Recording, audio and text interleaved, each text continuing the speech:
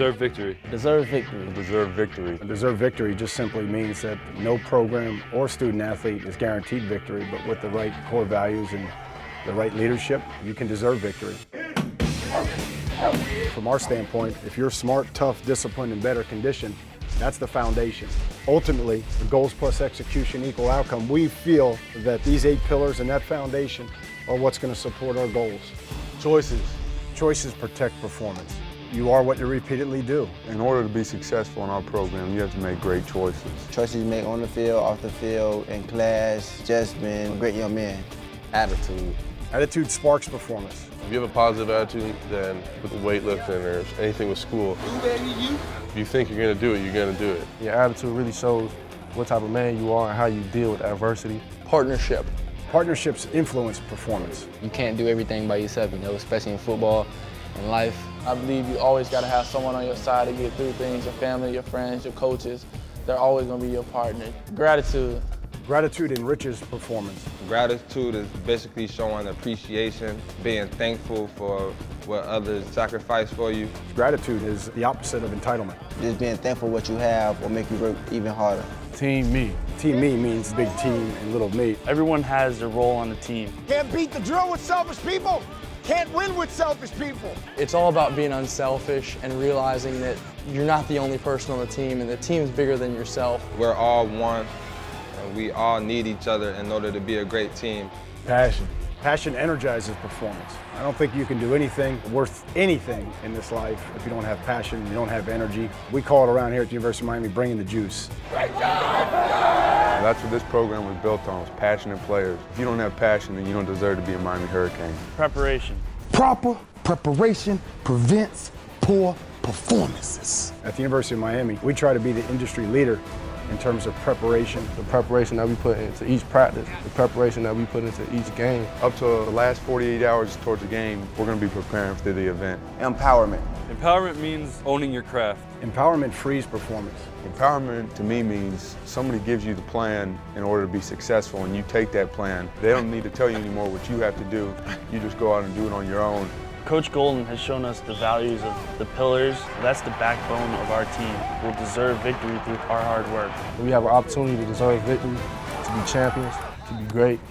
And I know each one of you want it as bad as I want it. Remember, no player or coach is guaranteed victory, but with the right core values and the right leadership, you can deserve victory.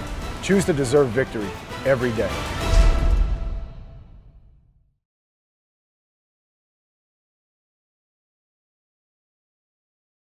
Hi, I'm Jerry Horowitz. I'm the Director of High School Player Development at the National Football League. I'm excited to be on the campus at the University of Miami.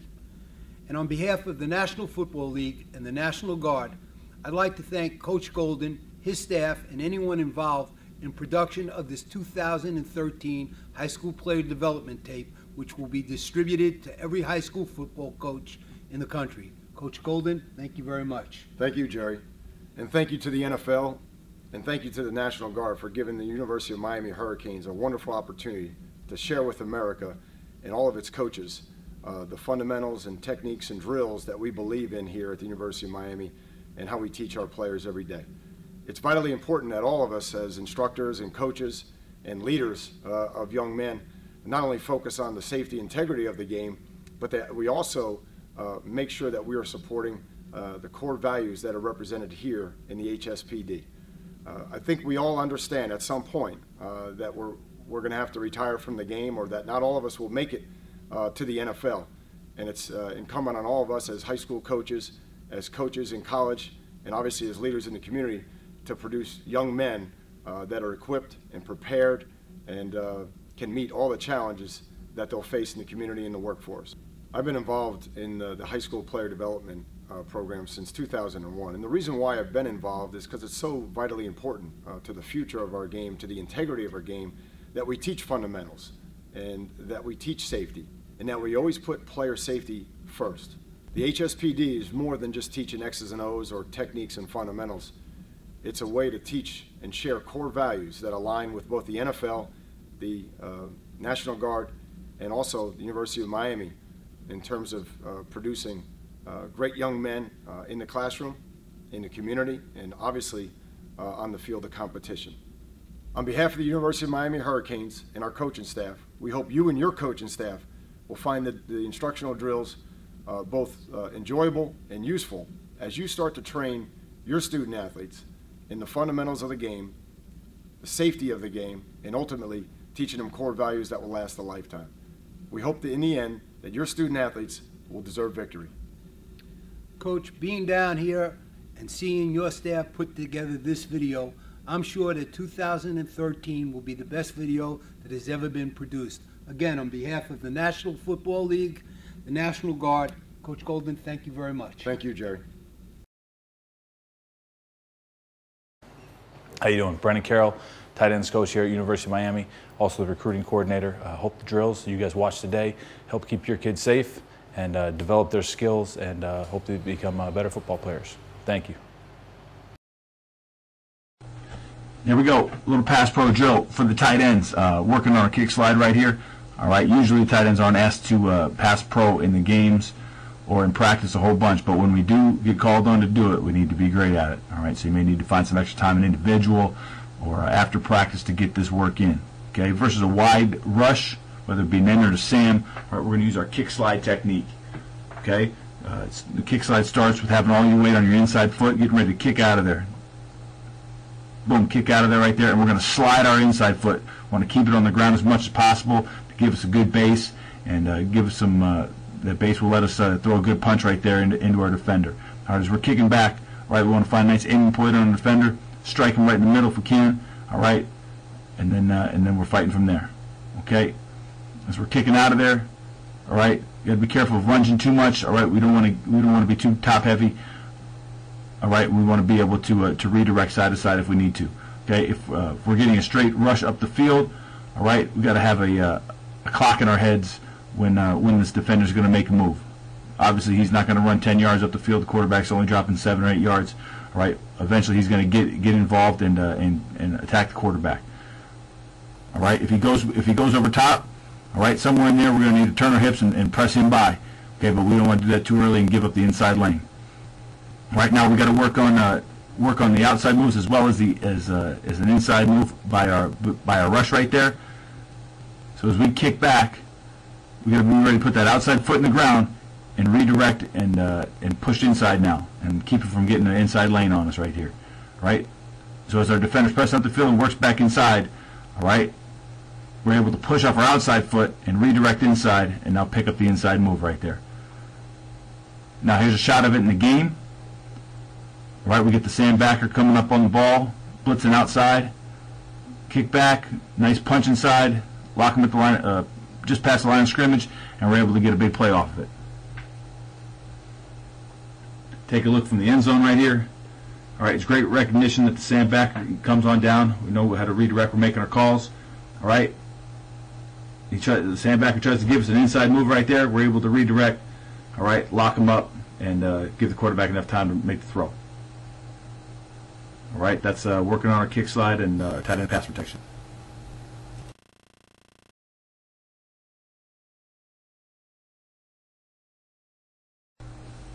Okay, here we go. We're talking about the tight end hook route. All right, we're going to have the tight ends release up the field 8 yards, look inside, all right, and catch the football. All we're trying to do is find a nice soft spot in the zone, all right, and give the quarterback a nice easy target.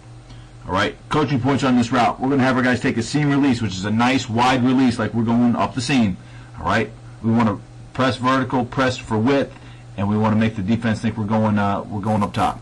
All right, at the top of your route, we're having our guys pump around, boom, settle them down, turn, catch the ball, and transition. All right, we're going to have our guys hook inside to get their eyes on the quarterback even faster. All right, now if we get some man-to-man coverage or we get the defender jump out on us real quick, all right, we have the adjustment to break out on this route. Okay, so if we get man coverage or the linebacker decides to jump us, we're going to break out. The quarterback's well aware, and we're getting our tight ends the ball. Okay, tight ends the first read on this route. All right, it comes off a complement of a post coming from the outside receiver to high-low the defense. All right, so if the tight end's covered up, all right, the quarterback's got the option to throw the post over top. All right, here's a look at it. Here's a look at it in practice. All right, with the tight end releasing vertical. All right, find the soft spot in the zone. Nice ball by the quarterback, catch the ball, transition, and we're good to go. All right, here's a shot in the game of us throwing the post. All right, and here's our tight end pressing vertical. The post coming from the outside, tight end finds a nice hole in the zone. All right, we pause it right there, and we see the tight end's open and the post is open. Quarterback throws the post. Good idea right there. Okay, that's the hook route for the tight ends.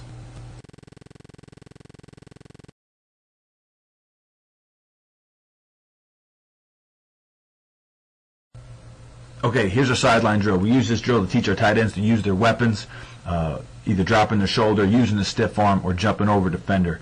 We need to get bags set up at 5, 10, and 15 yards with another player holding the bag and getting ready to initiate contact. The first defender, all right, is going to hit our tight end. All right, the tight end's got to drop his shoulder on the first guy. Okay, use a stiff arm on the second defender. Okay, and be ready to jump over bag on the third one. Okay. So our first defender, take a swipe at him. The second one, give a target for the stiff arm, and a third player needs to put the bag on the ground, get our tight end to jump over it. The whole time, okay, we're teaching the tight end to keep the ball high and tight.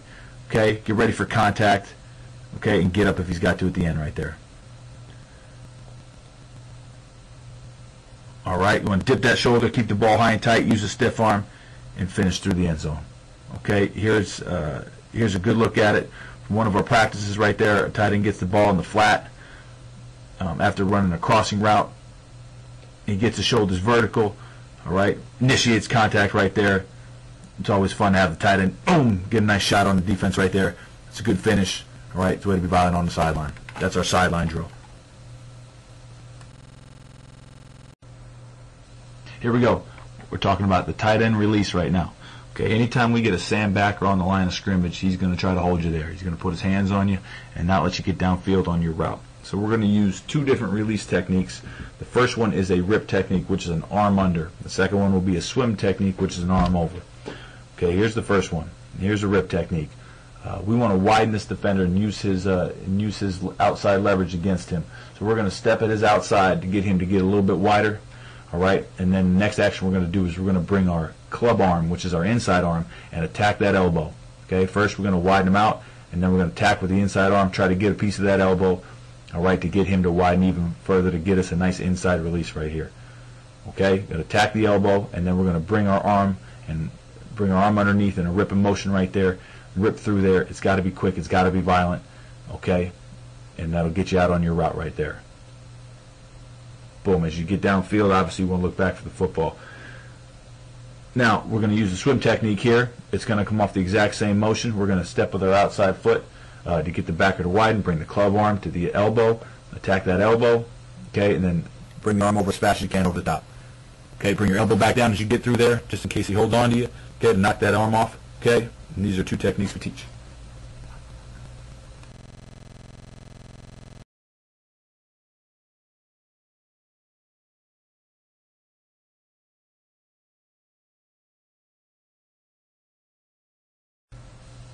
Okay, here's our distraction drill we use for our tight ends. We want to set them up about 10 yards away.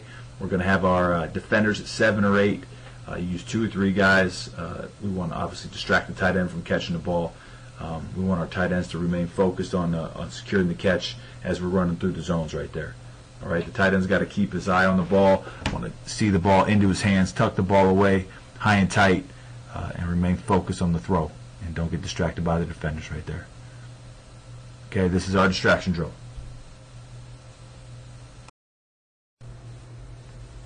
There we go. Here we go. Our tight end cut circuit. We do this anytime we want to practice our cuts on the backside of our outside zone run game or any tosses going away from us. We love cutting the defenders. They hate it, so we're going to keep doing it. The first step we need to take has got to put us in lead position, so the ankle can be as flat or as wide as it needs to be to get our head across of our defender. Okay, we always want to take 3 steps before we cut. We always want to get our defense running. We want to get those guys going sideline to sideline. It makes them easier to cut. Makes your job a little bit easier. Okay, so as we're getting to our third step, all right, we want to aim at the outside thigh board of our defender right there. Okay, and we're going to rip through with our inside arm. Okay, that's the aiming point. You always want to see what you cut, so we got to have our eyes up.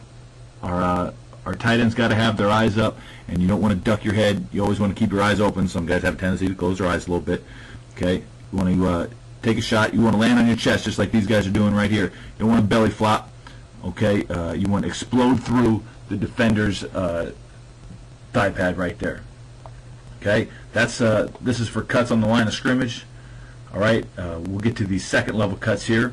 Now, our aiming point is just going to be a little bit wider, obviously, because our we're a little bit farther away from the line of scrimmage. All right, we still got to take a nice course to get to our defender, so it's got to be a nice wide course. All right, and your aiming point remains the same. You want to press wide, nice flat course right there, and get to that outside thigh board.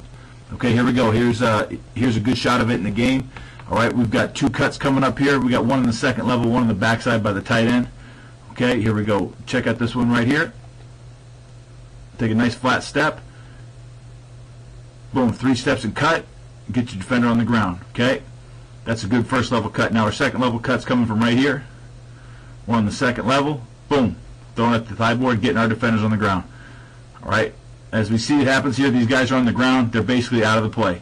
All right, when we're erasing a man, taking them out of the play, all right, it's giving our skill position guys a chance to gain more yards. Take a look from the end zone right here. Get a good cut, getting our defenders on the ground, taking them out of the play. That's what we do in our tight end cut circuit.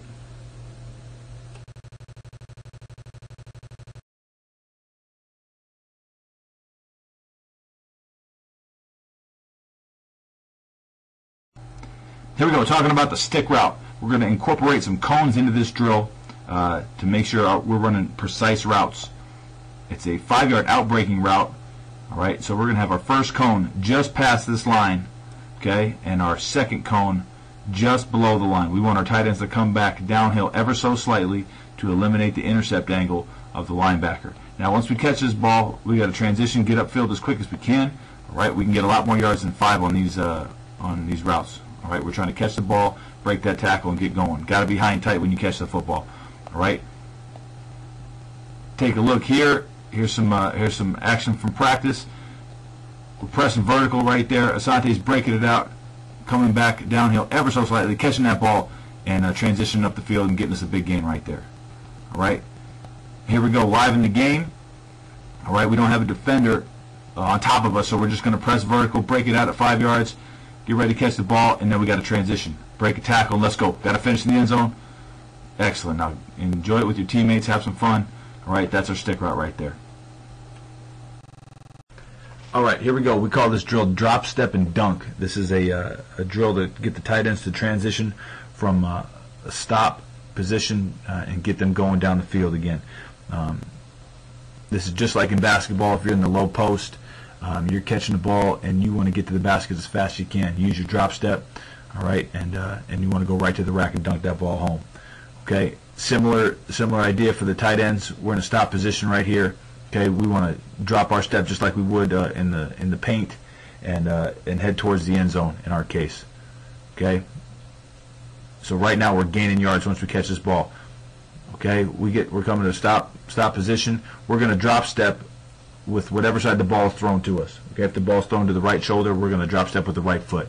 If it's thrown to the left shoulder, we'll drop step with the left foot and get us going to the end zone as fast as we can. Right? Here it is with the pads on. Right? We want to come across the field, make it look like we're going on a shallow route. We're coming to a stop position right here. Okay? Obviously, we want to catch. Make sure you ensure the catch right there. Boom, and use our drop step right there. Drop step, and you want to get us going towards the end zone as fast as we can. Right? A lot of times receivers will want to catch the ball and go sideline to sideline. All right, it takes forever to get going and gain yards. We're gaining yards right now on the drop step and dunk technique. We want to transition from a stop to a start. Here it is again. Boom. You want to aim that foot directly at the end zone. You want to get going to the end zone as fast as you can. Okay, you want to gain yards as quick as you can. All right, you want to come under control. Use your arms to slow your motion down right there. Sink your hips. Get ready to catch the ball. And open your hips up, point that foot at the end zone, and get going. Okay, here we go. We're playing K-State here. We want a great example of the drop step and dunk technique. We're going to look at the wing tight end as he releases off the ball, he's going to run a 5-yard route, come to a stop, and then transition and go. We want to get going as fast as we can, all right, and hopefully we can get some more plays like this. But the important thing is once he comes to a stop, he's able to catch the ball, look it in, and get going as fast as he can. You want to get up the field, start gaining yards. Don't want to run to the sidelines. You want to aim at the end zone as fast as you can. And there's an example of drop, step, and dunk technique.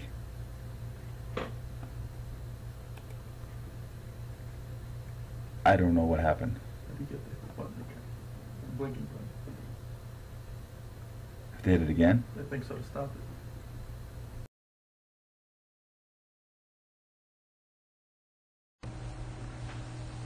Okay, here we go. Talking about man blocks. Talking about blocking the guy head up across from us. All right, that defensive end. Okay, we want to use inside footwork whenever we're blocking the end inside of us. We get our hands inside and try to press our defender off the ball. All right, that first step has got to take us inside now. We want to get square up on our defender and press him vertically. Okay, we may get help from the tackles as they get off to their defender. Okay, but we're going to step always like we're going to block that guy all by ourselves. So we're going to have no help. If we get help, it's just bonus for us. Okay, we want to keep our hips low. Right, we want to make sure that our feet aren't crossing over. All right, or we don't get too wide. Okay, we want to keep our base nice and wide. Okay, our hips low. Press that defender vertically. Good, just like that. All right, we're going to step far inside as we have to. Okay, to make sure that we're getting square up on our defender. Now we can lose our tackle like we do here early, all right? Now we just got to battle it out. All right, here's a good look at a man block. We got our tight end on the left here. We're running power right at him. Tight end needs to get a great inside step, get his hands inside. Also get we want this hat placement on the inside of the defender, inside leverage, and then we got to press like crazy and get our defender off of us and create a hole right there. All right, you get a good look here. You see the first step. Right, you can see the hands inside, all right, and we got good hat placement right there. In this look right here, we got a good deuce by the guard and tackle, and the defender is getting caught up with the tight end, so he can't get off that block and make the play. It's a good example of a man block from the tight end. Here we go, talking about zone blocks. At the University of Miami, we run both outside and inside zone. All right, we'll talk about outside zone first. All right, we're going to work our combinations. On all of our zone plays, our tackle and tight end are responsible for the defensive end and the Sam linebacker right here. Okay, versus a wide 9 technique like we got here, we teach the tight end that the combination is probably going to happen pretty quick, and you're going to wind up being man-to-man on the end, and the tackle is going to wind up on the Sam. All right, so we're going to tack this outside shoulder here and lock our inside arm. Our zone step is going to take us right on his outside shoulder right there. You step to his outside shoulder. Now once you get locked in there, all right, you're pressing your defender vertically off the line of scrimmage. You want to cover him up to give the back a two-way read. All right, now if we get a head-up defensive end and the Sam backer is stacked, all right, this combination, we're probably going to have to hang on it a little bit longer. So the tight end, we teach him to attack through the outside shoulder of the defensive end to give time to the tackle to pull and get out there. All right, we want to hang on this block as long as we possibly can. We don't want to come off until the very end right there. Now you want to cover up that Sam backer and press him off the line of scrimmage, press him off his movement right there. All right, here it is on the right side. We're attacking through the outside shoulder to get to the second level to attack that Sam backer. All right, now we want to cover him up as well. Okay, on the back side of our outside and our inside zone, all right, we want to step and get our head across first. All right, outside zone, we're going to step, get our head across, and cut our defender right there. All right, take a look at the cutting circuit. All right, to see how we're doing it live. But our footwork right here takes us to a point where we can get our head across. All right, we're going to run, take 3 steps before we cut now. We want to get these defenders running with us so they're more susceptible to getting cut. Okay, on the backside of inside zone, we step, get our head across, and now we press our defender.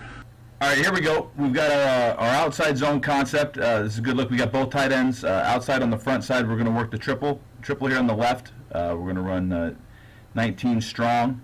And on the backside, we've got a 3-step cut and climb technique, backside pull technique by our tight end on the right here. Looking at the tight end on the front side of this play, we're going to We're going to block through the defensive end's outside shoulder, working up to the outside linebacker on the second level. Right, we want to cover these guys up. We want to always give the back a two-way go. Over here on the backside, we're going to get a great three-step cut and climb technique right there. We cut our defender, nice little roll at the end, and on both sides of this play, we're doing a pretty good job executing our assignments. We got a good triple on the front side with the tight end working up to the outside backer, and the backside tight end getting a nice cut. There's a good look at the outside zone. Here we go. Take a look at the inside zone play. Our right tight end on the front side has got an out technique, so he's going to work out to the corner there. All right, he's going to block number 17, attack his outside shoulder. All right, and then cover him up. The backside tight end on the left here has got to have a great first step, get his hat inside, hands inside. All right, and give the running back the opportunity to go inside his block or outside of his block. If it gets washed down like this, he's going to cut back most times. All right, and he's able to cut back and get in the end zone right there. So that's a good look at it. Take a look from the back end. The front side tight end is responsible for that corner, who we're going to denote as the Sam. The tackle will take the end, number 66, and the backside tight end is going to be manned up on number 96 right there. He's going to be our responsibility. So it's a great first step. All right. Now, if the end wants to wash down inside, he's going to give the back a huge cutback lane, and we're able to get in the end zone. Okay, so that's a good look at the zone blocks right there. The purpose of the tight weave drill is to really help the running back make cuts in a confined area. It really helps him build up torque on his ankle, and also strengthens his ankle and helps him maintain balance. As we see the setup of the drill, you got the running back working in confined spaces. He wants to keep the ball high and tight, protect the football, and he really wants to try to not really touch any bags and be as elusive as possible in this confined area here. As we go through this drill, you can see the setup. You can use all pop-ups, you can use all cones, whichever is best for you. As we go to the game application, you can see right here, okay, a lead outside zone here where the running back cuts it up, and he's really making these cuts in the confined area. Excellent balance and really getting the torque on his ankles that we talked about. All right, look at his hips, always on balance and under control. All right, being able to make defenders miss and get extra yardage right there. The purpose of the high-speed weave drill is to make defenders miss in open field without little reduction of speed or deceleration. As you see the setup here, we have 3 pop-up dummies 5 yards apart. The back wants to get a 5-yard running start, and he also wants to finish 5 yards beyond the last pop-up dummy. So it's really a 25-yard drill. You can set the drill close to the sideline. You also can set it in the middle of the field. All right, the choice is yours. All right, you also need a good athlete with the football to execute this drill. All right, what the back wants to do, he wants to accelerate here, keeping the ball high and tight. He wants to weave inside and then back outside, okay, away from the defenders. You want to execute this drill without touching any bags, all right, in order to change the defender's tackling angle, all right, and break the tackle, all right, and make big plays. Here, as we look at the game application here, you can see the back on the lead outside zone here, open field. There's the high-speed weave, great acceleration here, all right, putting the ball in the end zone for a big play.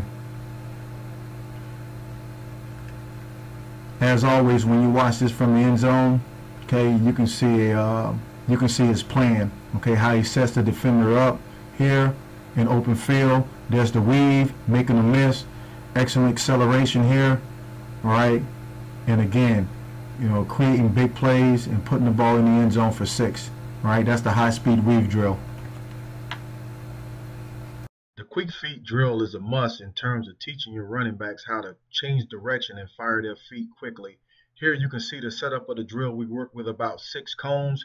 All right, we use 3 commands. The first command we want to use here, all right, is just a weave in and out, all right, straight ahead, firing our feet as quickly as possible. We don't want to hit any cones. All right, here we modify into sideways, work on our lateral quickness. Again, you don't want to hit any cones. All right, in the third command, we want to work all the way in between the cones, inside and out, all right, in order to maintain balance. And again, No one hits a cone. All right, excellent drill to work on foot quickness. As we switch over to the game application here, you can see where the running back does an excellent job here of with his defender in open field, quick firing of the feet and a lateral cut. Basically doesn't stand a chance in open field. All right, once this is done at full speed and it's done quickly. Once again, take a look from the end zone. Boom, boom, right there, quick firing of the feet. Very little reduction in speed, getting the ball in the end zone. All right, that's our quick feet drill. The flow of the power pass has been around for a long, long time. As we drill it here in practice, the key coaching points is obviously speed. The fullback, what he wants to do, he wants to hug it tight, show the illusion of run, and sneak out in the flat and catch the ball and turn it up the field. All right, we work it both ways here. He must snap his head around as soon as he clears the defender. All right, secure the catch and get it up the field. We work it to the right and left. Same thing, as soon as he clears, snap it, secure the ball, getting the ball up the field. All right, this play is a great play in short yardage situation when people think you're going to run the football. Here we're executing it here. Excellent catch. All right, getting the ball up the field. All right, staying in bounds. Okay, and then getting the first down on this play right here. End zone copy shows right here. Hug it tight. Okay. Excellent job again, opening your hips, breaking the tackle, staying in bounds. All right, getting the yards after contact here on the flow and power pass. The choice route is very similar to a bopper route. The only difference is we want to take an outside release instead of releasing through the line of scrimmage. You still want to run this route at a depth of 5 yards versus zone. We want to sit down, all right, in the voided area versus matchup man. We want to work off the linebacker's leverage.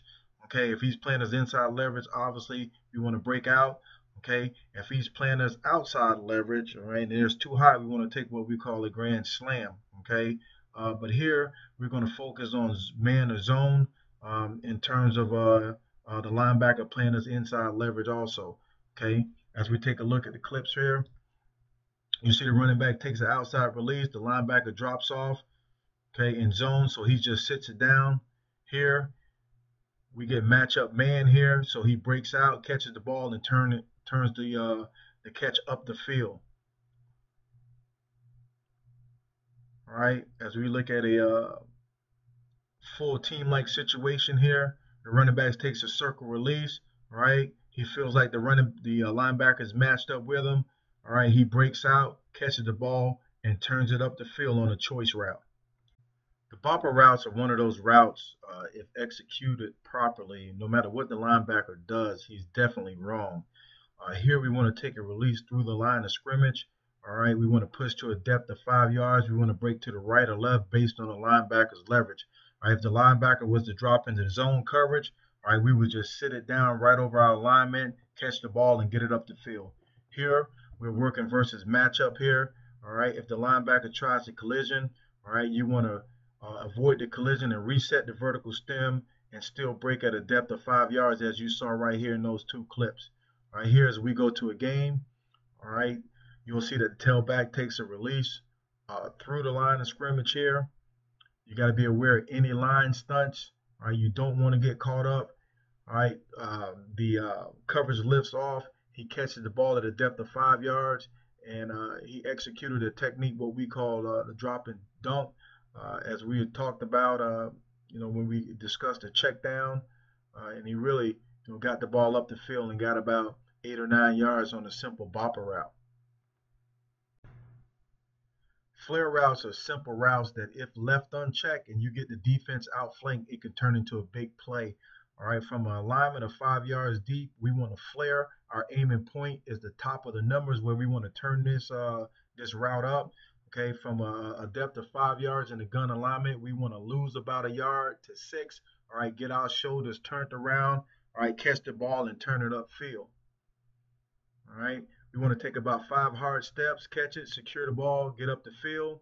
All right, 3 steps, if really to the short side of the field, we want to get our head around, quickly catch the ball and advance it up the field.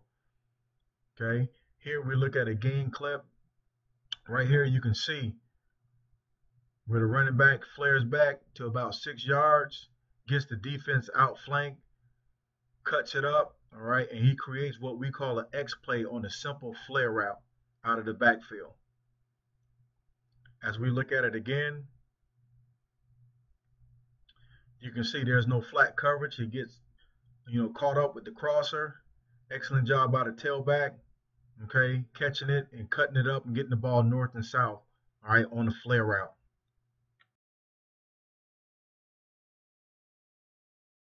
The check down is a highly underrated and highly underutilized route. Normally it catches the defense off guard for the simple fact that when coverage lifts off, all right, and the running back is hanging out in the backfield and he leaks out, all right, he's sometime wide open and he can catch the ball and run for a first down. All right, what we want to do is we want to get to a depth of 5 yards, if at all possible, based on the time of the play and how protection works out. All right, here, okay, we see the game application here where we want to catch the check down, all right, and execute a drop and dunk technique as far as getting the ball up the field as quickly as possible and transitioning, all right, into running the football north and south and trying to get a first down. All right, our philosophy is we want to turn check downs into first downs. All right, here you can see a great look at the end zone, really getting that ball upfield and getting, around about 10 yards on a simple check down. The feet and fit drill is one of those base blocking drills that really helps the running back in terms of getting his feet, hands, eyes all working together in unison. All right, being able to see what you hit is very important. All right, it also helps you gauge striking distance in terms of getting close to a defender and not overextending and always staying on balance. All right, maintaining balance is very important in this drill. All right, we want to move our feet quickly back and forth. All right, keeping our elbows down, punching upwards, and staying on balance once again as we strike these defenders. All right, it also signifies a running back picking up a blitz as a linebacker is blitzing, through a gap. All right, and you can see the type of technique he wants to use in terms of fitting these guys up, all right, and moving his feet back and forth, all right, the block movement. All right, let's take a look at a couple reps here. As you see here, the running back has his elbow down, good upward strike, moving his feet back and forth. Okay. Again, we take another look. All right, real basic drill. Okay. Eyes are up, elbows down, keeping your feet live, being able to block movement. All right. That's our feet and fit drill. The backside cutoff block is a block that is executed on the backside of an inside zone or a sprint protection away. It is used to open up the running lane for a running back so he can take the backside cut versus the inside zone or a running inside zone. Here, as you look at the setup here, you have a defender signifying the crash of the defensive end. He's holding the shield in order to take on that contact. All right, the technique that the blocker wants to use here, he wants to win inside at all costs. He wants to keep his head inside at all costs. And the one thing it does is it starts with his course. All right, he must take a course to where the defender will be located, not where he's pre-aligned. All right, as we look at the clip here, all right, you can come out of 3-point stands or 2-point stands. Excellent takeoff, getting his head inside, winning inside, and once he gains control, he turns on the defender, keeping him from crashing down and opening up that backside running lane here. Here, as we look at the end zone copy, all right, the fullback is almost going to take a course straight ahead and win inside and turn and open up that backside running lane for the tailback and gain extra yardage here. You can also run it out of the gun. All right, you still want to take the same mindset. Run where the defender will be located. All right, winning inside. All right, straining. All right, keeping that defender outside. All right, for the backside running lane again to open up. Okay, on this backside cutoff. Excellent job, excellent contact, straining, winning inside right here. Okay, backside cutoff block. From a running back standpoint, the first drill we'll do in teaching the progression of drive blocking, all right, is called the base block. Here, as you look at the setup, all right, you can use 1 or 2 agiles. Here we have one. All right, you have a player with the shield. Okay, straddling the bag, he must stay low in order to maintain a good base and give the blocker some resistance. All right, the technique, hat, hand, and feet must work together. All right, the running back must use his power leg. His lead leg is always his power leg. Now, during the drill, you want to alternate legs. All right, you want to get work on the right leg. You want to get work on the left leg. All right, his feet should stay shoulder width apart. All right, to maintain a good power base, and he wants to use short, choppy steps in order to drive this defender back. As we look at the drill here, power legs, the right leg, good snap, hat and hands working together. Here, the power leg is the left leg. Boom, good snap, short choppy steps, running that defender down the bag. As we look at the game application here we have a weak side lead zone here. Excellent contact by the fullback, latching on, keeping his feet shoulder width apart, running that linebacker straight down the hash as you saw there. We'll get an end zone copy. Look at the assignment. Here, good contact. Running his feet, staying engaged on the block, all right, in order for the running back to make an excellent play and a big play and score a touchdown. The perimeter weapons transitional drill is one of those deadly drills, all right, in which the running back is trying to get the ball to the corner and down the sideline for a touchdown. The last thing defenses want is that ball to get outside and down the sideline. All right, here we're working the outside zone. The weapon of choice that we want to use here is the violent stiff arm. All right, we're going to get 2 reps at this in a row in order to, become more effective at this play.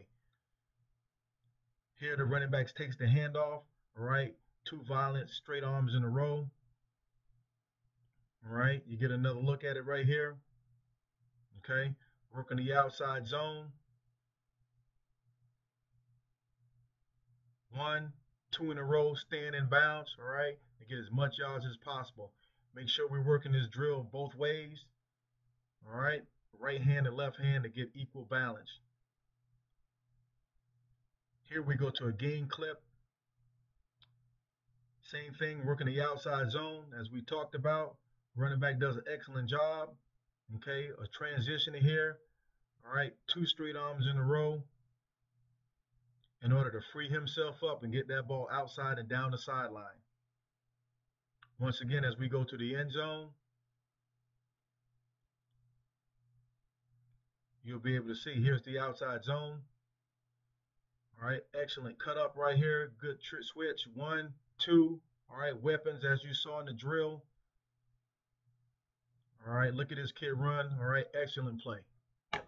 This weapon transitional drill is one of my all-time favorites. If you watch this drill extremely close, as I know you will, you'll see that the running back uses 3 weapons of choice in terms of a shoulder block, an elusive cutback, and he finishes the drill with a stiff arm. All right, it's a 25-yard drill. You have 3 pop-up dummies spaced out at about 5 yards apart. All right, as we watch the drill here, shoulder drop, elusive cutback, finishes up with a stiff arm. We work the drill both ways, shoulder drop, same cutback, finishing the drill up with a stiff arm here. All right, as we go to the game application, here at the University of Miami, we have a rule where we never run out of bounds. All right, we get forced out of bounds or we break tackles for touchdowns. Here, boom, good run by the tailback here on the lead outside zone. All right, as you watch this from the end zone, you can really see he's presented with a choice. All right, and he stays in bounds right here and really drops his shoulder. All right, on the defender. Getting about 2 extra yards, all right? That's our weapon transitional drill. The first level read and react drill is really designed to teach the running back how to make defenders miss on that first level, right, and get the ball north and south. The drill is set up in tight quarters on purpose in order to make it more difficult, all right, so these cuts are easier on game day. As we take a look at the drill, the running backs are given visual cues by the coaches here. In terms of using pop-up dummies, they want to keep the ball high and tight, try to maintain their speed, and have very little wasted motion, all right, in terms of making these cuts and getting the ball north and south. As we look at the game application here, all right, we can take it to the end zone copy. It always serves as the better view. The linebacker here is basically will be unabated to the tailback here and unblocked. the tailback is forced to make that cut, okay, on the first level here, getting the ball north and south, all right, creating big plays, also what we call X plays, okay, for the offense, all right. That's your first level read and react drill. From a running back standpoint, as we look to evolve as better blockers, all right, the react and explode drill is one of those drills that's a must, all right. You have to do this drill, okay. As you look at the configuration here, you have two players with shields, all right. What they're going to do, they're going to give the blocker a visual cue in terms of rushing him, and he has to react off these guys, all right, and apply all those techniques that we talked about earlier. All right, hat, hands, feet, eyes, and even right now we're incorporating the hips, all right, into this drill. Okay, he wants to strike the defender using these good techniques. All right, he wants to retreat. All right, and once again he's waiting for a visual cue. All right, before he attacks the defender again. All right, let's take a look at this drill. Got to get his feet live right here. Good explosion right here. All right, getting the visual cue, attacking, hat, hands, feet. All right, boom, excellent job, excellent punch, excellent finish right here. As we look at the game application, you can see here we're kind of in a backed up situation. The excellent time to blitz. Okay, we get the blitz. All right, excellent job by the fullback here, reacting to the defender rushing here, and you can see as we take this drill to the field, you can really see him react. All right, and explode on his defender. Okay, boom, using the technique that we talked about, being able to give the quarterback time to throw the ball down the field. Okay, that's our react and explode drill.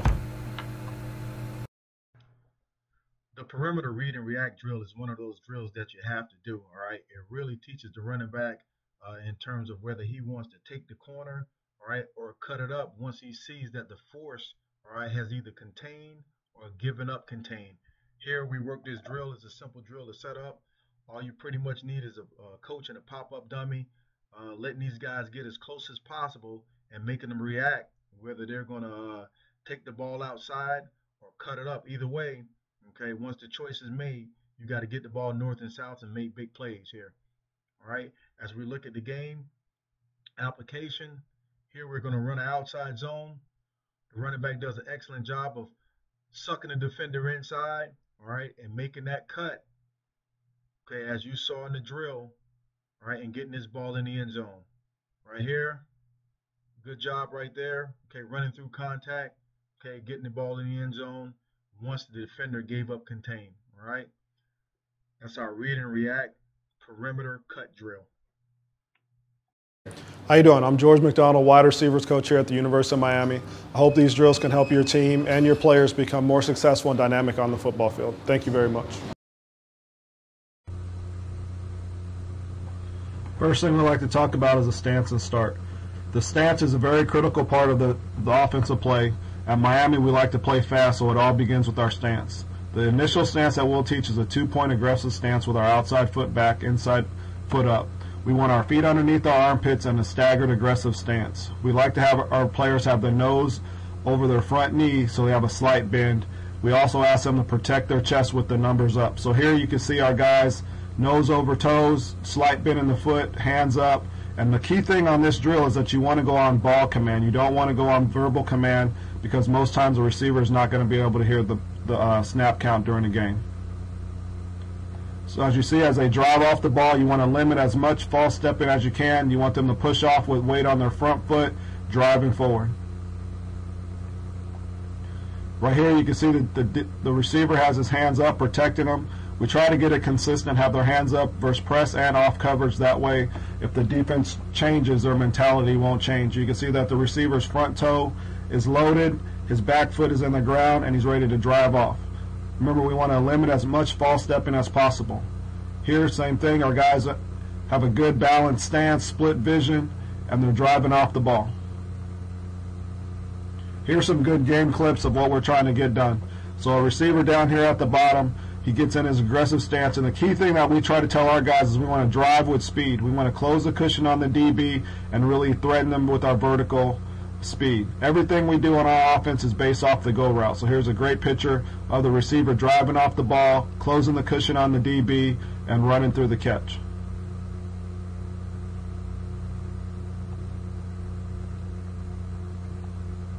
Another great example is down here at the bottom with the circle player here. The biggest thing as the receiver, you want to get the DB to get out of his comfort zone, meaning the DB wants to try to strain to stay in his back pedal. If we can get on him and attack him with our speed and get him to open up, now we control the route. So you can see the receiver's driving off the ball. He gets the DB to open up his hips. Now we're able to get out of our break easy and have time to catch the ball and get the ball up the field. Here's a great example of practice. Sometimes you can't get the DB to get out of his back pedal, but you can close the cushion. So our receiver drives off the ball. We want to minimize the false step. He gets into the DB's comfort zone. Now he has to open his hips, and as he opens his hips, he's able to drive out of the break, causing the DB to stumble because he's already out of his comfort zone. Now the receiver's able to get the ball up quickly. So that's why it's critical as you do stance and start that you have the receivers pushing off the ball and playing with speed.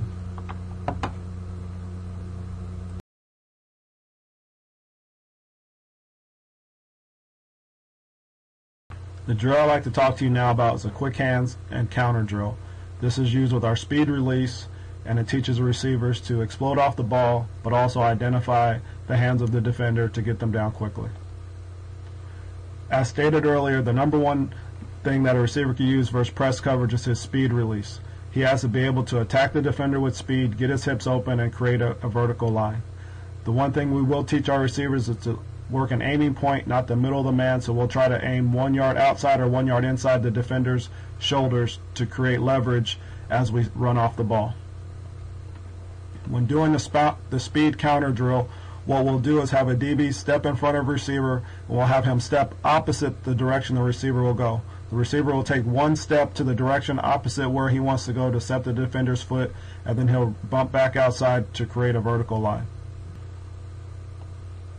On the hand quickness drill, what we'll have, you can set one receiver in front of the line, have another receiver in front of the receiver, and have him shooting his arms. And what we're trying to do here is teach the receiver to see the hands of the DB and quickly and aggressively get them down.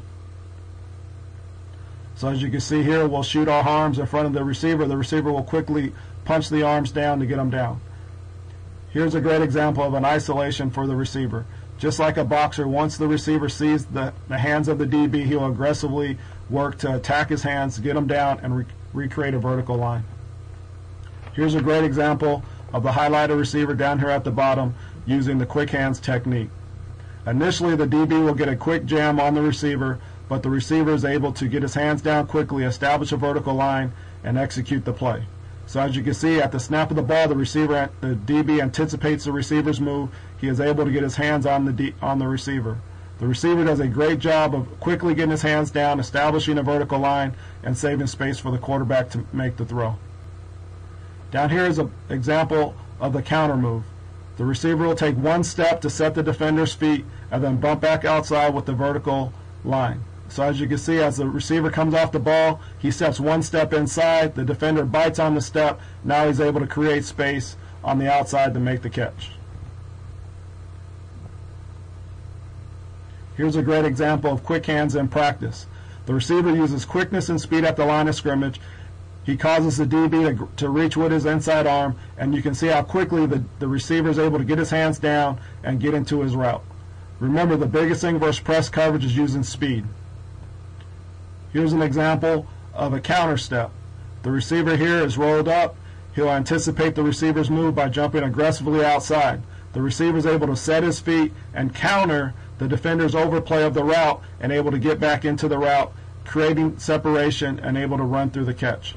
So by using the quick hands and the counter drill, you teach the receivers, 1, to run off the ball, 2, to identify the hands as quickly as possible of the defender, and 3, if the defender overplays in one direction, you can invite him to create separation, which will allow you to create separation in your passing game.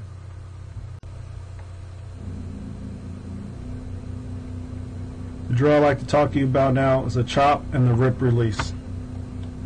The number one thing we talk about on press release is to get going. We don't want to spend too much time at the line of scrimmage because it leads to poor timing and sacks between the quarterback and the receiver.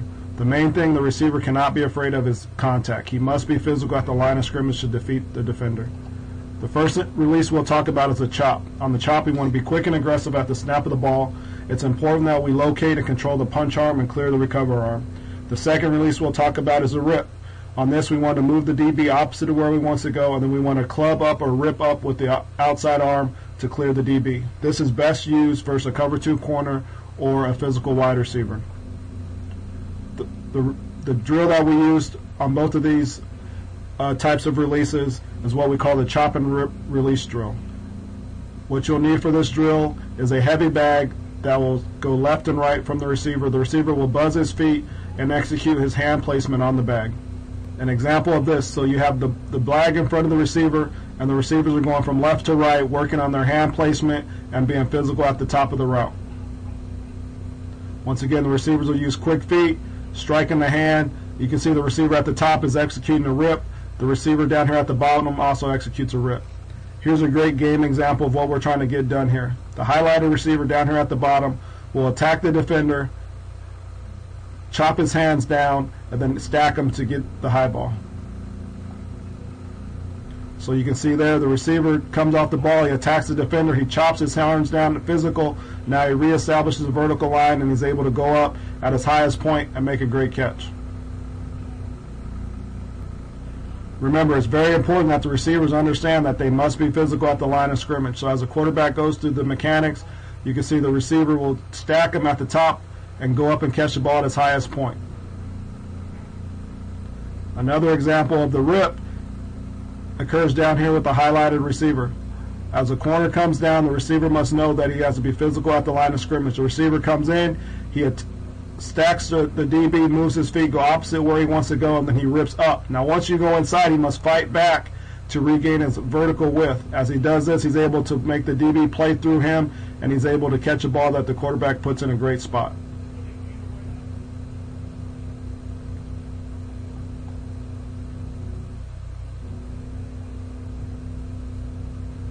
Once again, it's important that the receiver knows that once he gets vertical off the press release, he must regain his outside leverage to make the defender play through him. The drill I'd like to talk to you now is angle cut drill. For this drill, you'll need 5 cones. We'll set the cones up 5 yards apart in an M or a W shape. The purpose of this drill is to teach the receiver to drive into the cut, snap down with his chest over his toes, but run out of the cut at a different angle, teaching him to get his head and eyes around and to attack the ball when he sees it.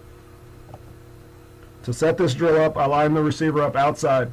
For this drill, I like to throw the ball to the receiver. As he gets to the top of the cone, he'll snap down, snap his head and eyes around, and catch the ball and attack it coming downhill. This is a great drill for curls and comebacks. So the receiver will snap out my command, snap down, chest over his toes, get his head and eyes around, run out of the break, and attack the ball in the air. When doing this drill, please emphasize the snap down and the ability to run out the break with his head and eyes around, ready to catch the ball. Here are a couple of game examples to show you how the angle cut drill translates. The receiver, highlighted at the top, will close the cushion of the defender and snap down at the top of his break. As he snaps down and gets his head and eyes around, and he attacks the ball, which creates the ability to get yards after the catch.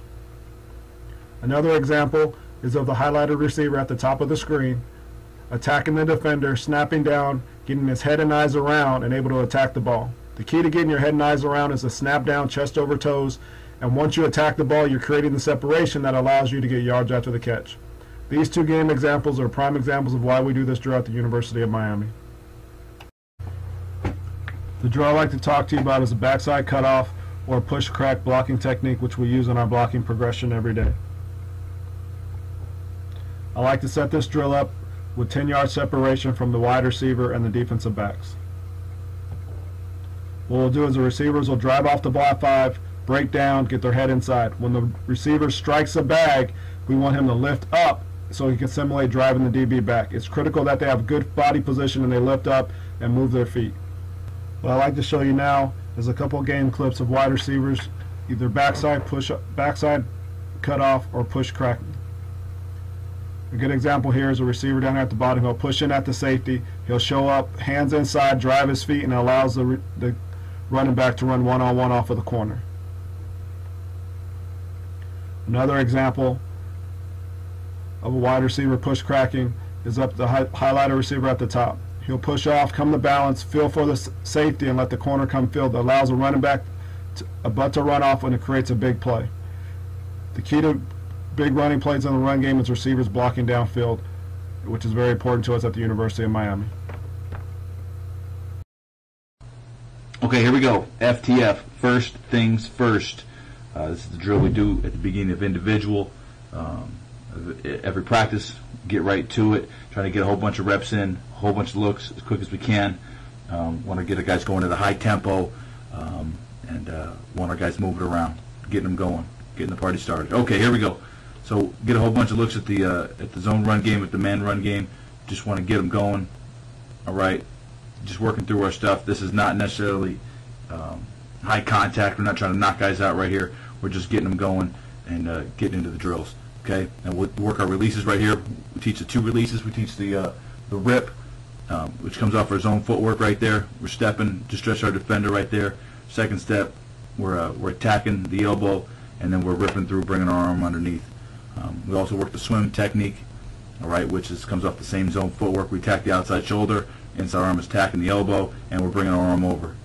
Just bring it over as quick as we can, and get on into. And we're just having our guys just run through right there and get to the next drill right there. Okay, want to burst off the line, right? Working the technique, boom, quick motion, and just get out and get the next rep in there. Okay, so we're going to do this rapid fire. We want to get our guys as many reps as we can, kind of get the blood flowing a little bit, and get our day started.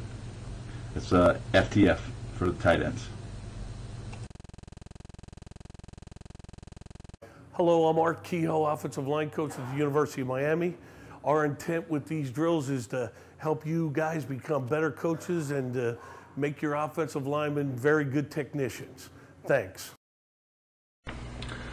So much of what we're teaching in pass protection at the University of Miami is about posture. And when we talk about posture, we talk about sitting slightly with your legs wide, sitting down just a little bit, bringing your butt down maybe 6 inches, and having your feet open and your weight on your arches or the inside of your feet. And we want also to have our elbows up, hands up, tuck our chin, chest out, and then we want to assume that position, and we'll do it like here. For instance, in this drill, we're going to do it with the hands behind the back. Now, if you notice, each player should be pushing off their arches, and we can do it 2 different ways. I'm doing a direction here where we're just pointing a direction, and you can see we'll go left and right, and then we'll go back to the left and back to the right.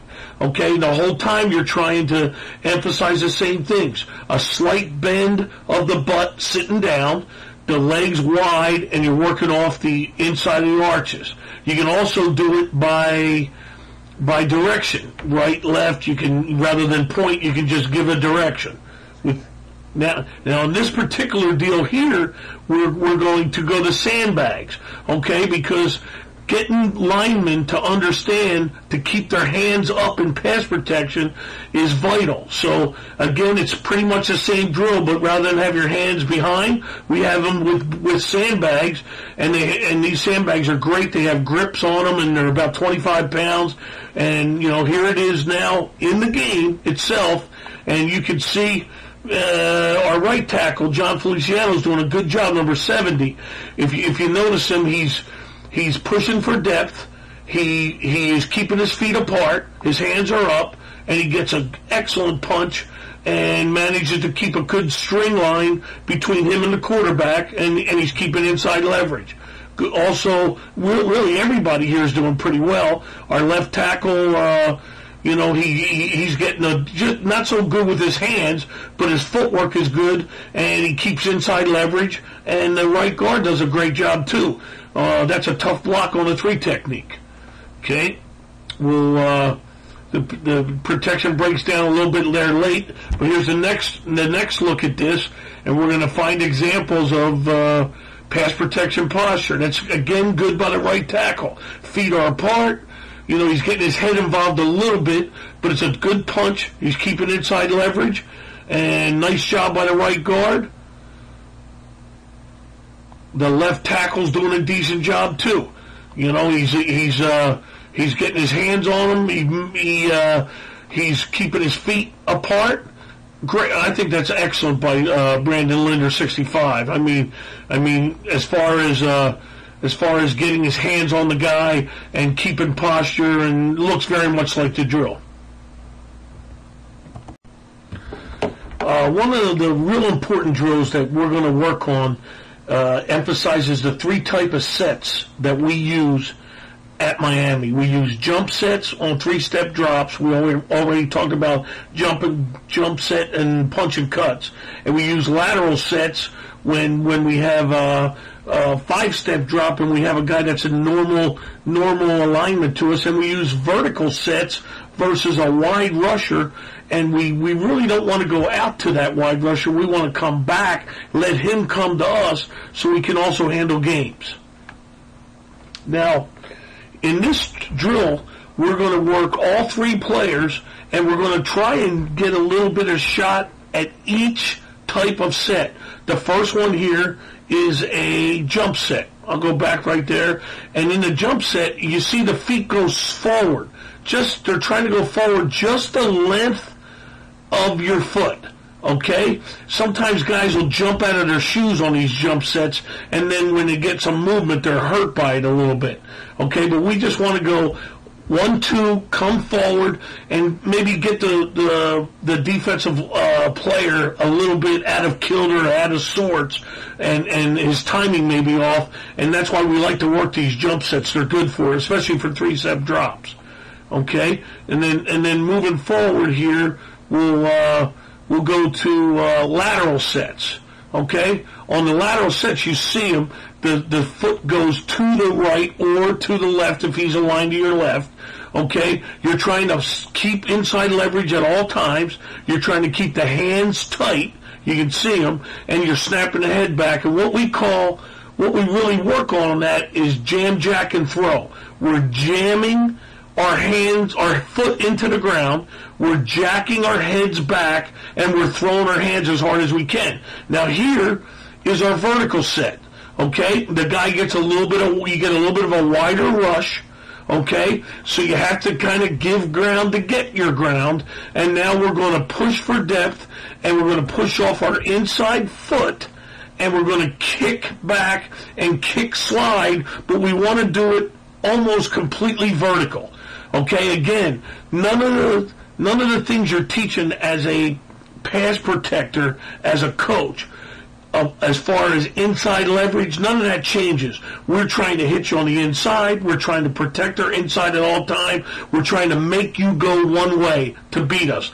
But the hard problem with this is to keep guys square to the line of scrimmage. And this is why we got to work it so hard to keep them square, to keep them focused on not turning.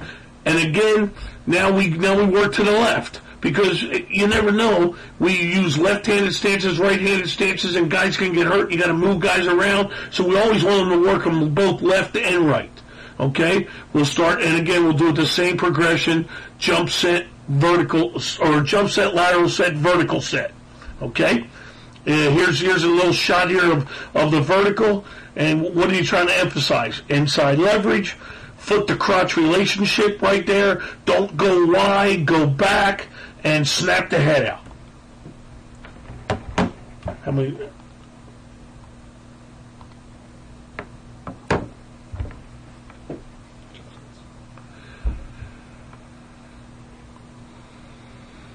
Well, you can see right here, our right tackle is doing a good job on trying to attack and get at the rusher. It's a good job on the jump set, and is very effective. It's really a nice alternative, you know, to guys that are good rushers. You don't want to let them get in a mode where they're just coming after you all day and they don't have to worry about anything else but the same type of set.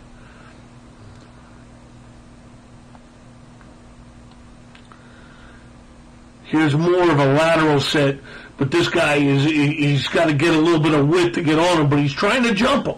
He's trying to get after him, and I think that throws this guy off because he's probably thinking he's going to get a vertical or lateral set there, and it's more like a jump set.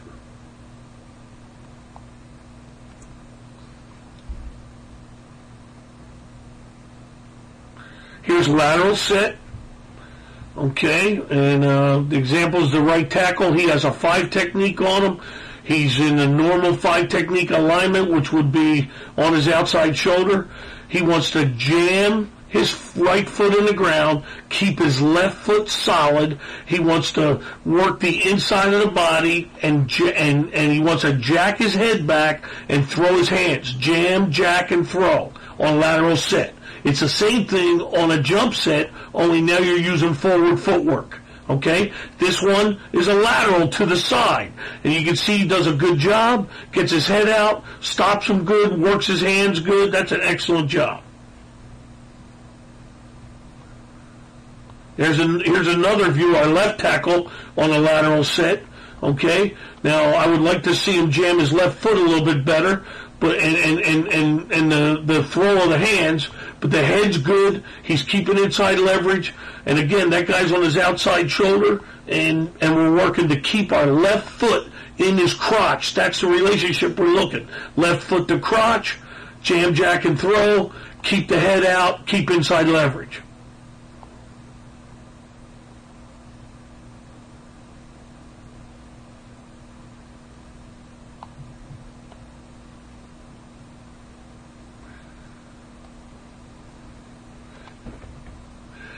The right guard here is using a lateral set.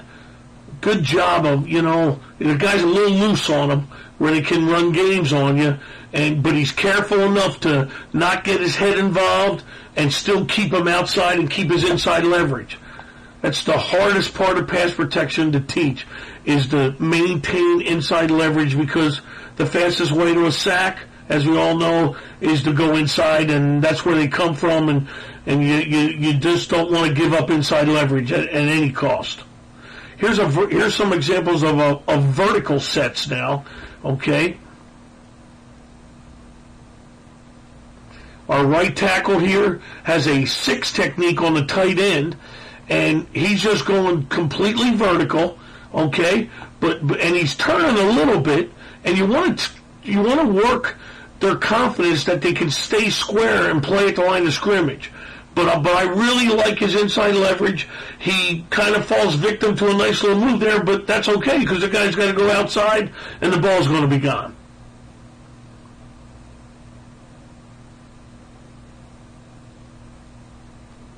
Here's our right tackle, and really, it's not a super wide guy, so but he's still kicking vertical. He's kind of turning a little bit and opening up, but it's excellent with his head and hands. Watch the head and hands. Head is out, hands are up.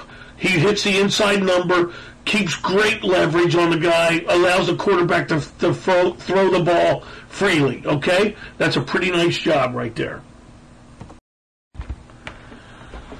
On any wide zones or sweeps that we run at the University of Miami, we spend a lot of time on our backside pulling technique, BSPT, okay? And we really spend a lot of time on making them into cuts.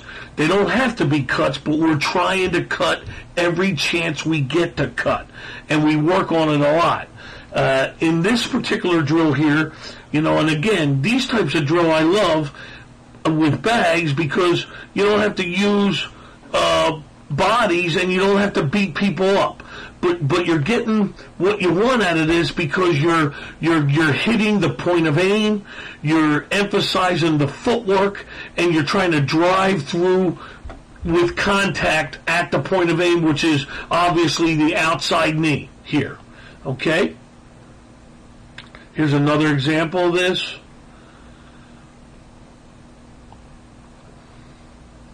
Brandon Linder does a good job of staying low, getting to the outside of the pad, and taking the proper footwork to get him to where he needs to get quickly.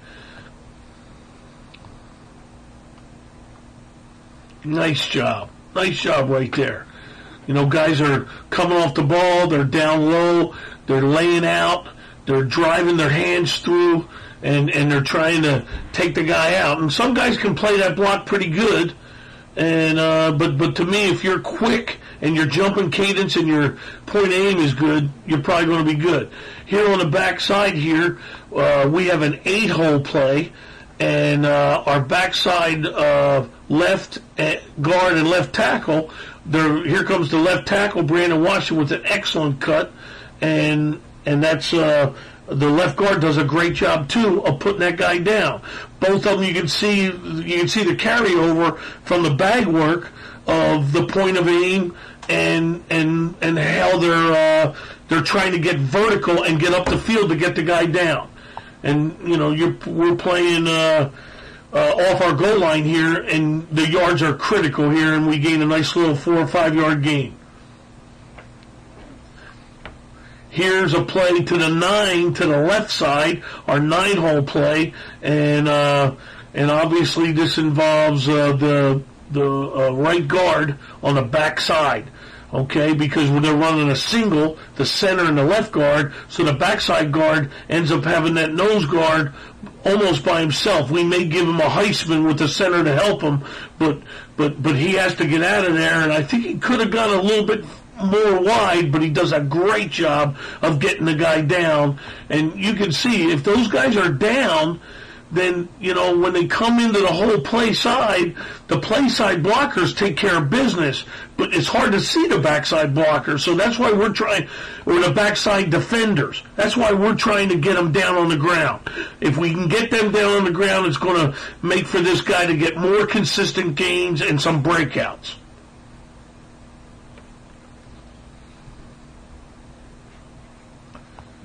This is the left guard. We're running an 8-hole play. He gets a pretty decent jump. The left tackle was a little bit hesitant there, but the left guard's going. He gets a pretty, and sometimes, you know, he gets this guy down, but a lot of guys will play that block better. I think he could do a better job of maybe getting to the front side knee, but I love the way he gets him down, and you can see our back, Lamar Miller, does an excellent job. He reads it out. The defense is playing the hard reach blocks, so now he comes underneath the reach blocks and gains a good 10 yards in there.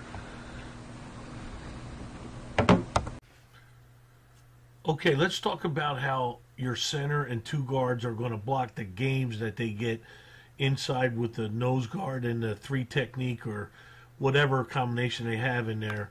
When we work on these, we want to prepare our guys for what they're going to see in the game. So we'll break down the film, and whether it's a tackle first with a nose around, or a nose first with a tackle around, or just an angle or slant to and away from the tight end, we have to work these drills on our different protections and make sure that we're really solid with them. And we show the guys the film, of course, during the meetings, and then we work these particular drills right here.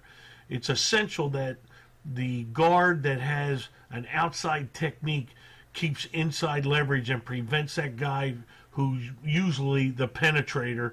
And there you see a good job of our right guard stopping the penetrator, which allows the center and the other guard to be able to handle the looper. So they're doing a good job, and again, we'll show it on tape. We'll practice it on the field, and then they get to do it in a game like they're doing right here, and they're doing a good job of it. You want to try and make sure that they're on the same level. The center's usually up a level when he snaps the ball, so he'll get back and get on the same level as the guards, and then we'll pass things off, stay square, and do the best we can. Well, as we know, in both college and pro football, the passing games have become so sophisticated, and people are trying to earmark that quarterback and get him out of the game. And one of the best devices to use are mixes or tackle end games or nose tackle games. And in this particular drill, we're going to be emphasizing our guard and tackle working against a 3 technique and a 5 technique, particularly here. But you can see the things you're going to see are going to be this is a pirate stunt where both the end and the tackle, slant or angle inside, and you're gonna see, and how you're going to take it on, how you're going to stop it. But you want to work these different mixes and not just wait on your defense in team periods to do it. You want to do it in your drills. And one of the things we do, like for instance, this one here is a TE, and the tackle is the first guy, T, and then E comes under. Now, what we tell the right offensive tackle to do here, and he's not doing such a hot job, is to arm bar with his left arm. That means we want him to put his left hand up and feel that defensive tackle while he looks at the defensive end. And as soon as he sees the DN come under, then he can connect both of his hands and stop that penetrator, the tackle on the TE stunt. Okay? And of course, you want to communicate too, so there's got to be verbal communication. You want the tackle that sees the end coming under to yell out game, game, game, game. Okay?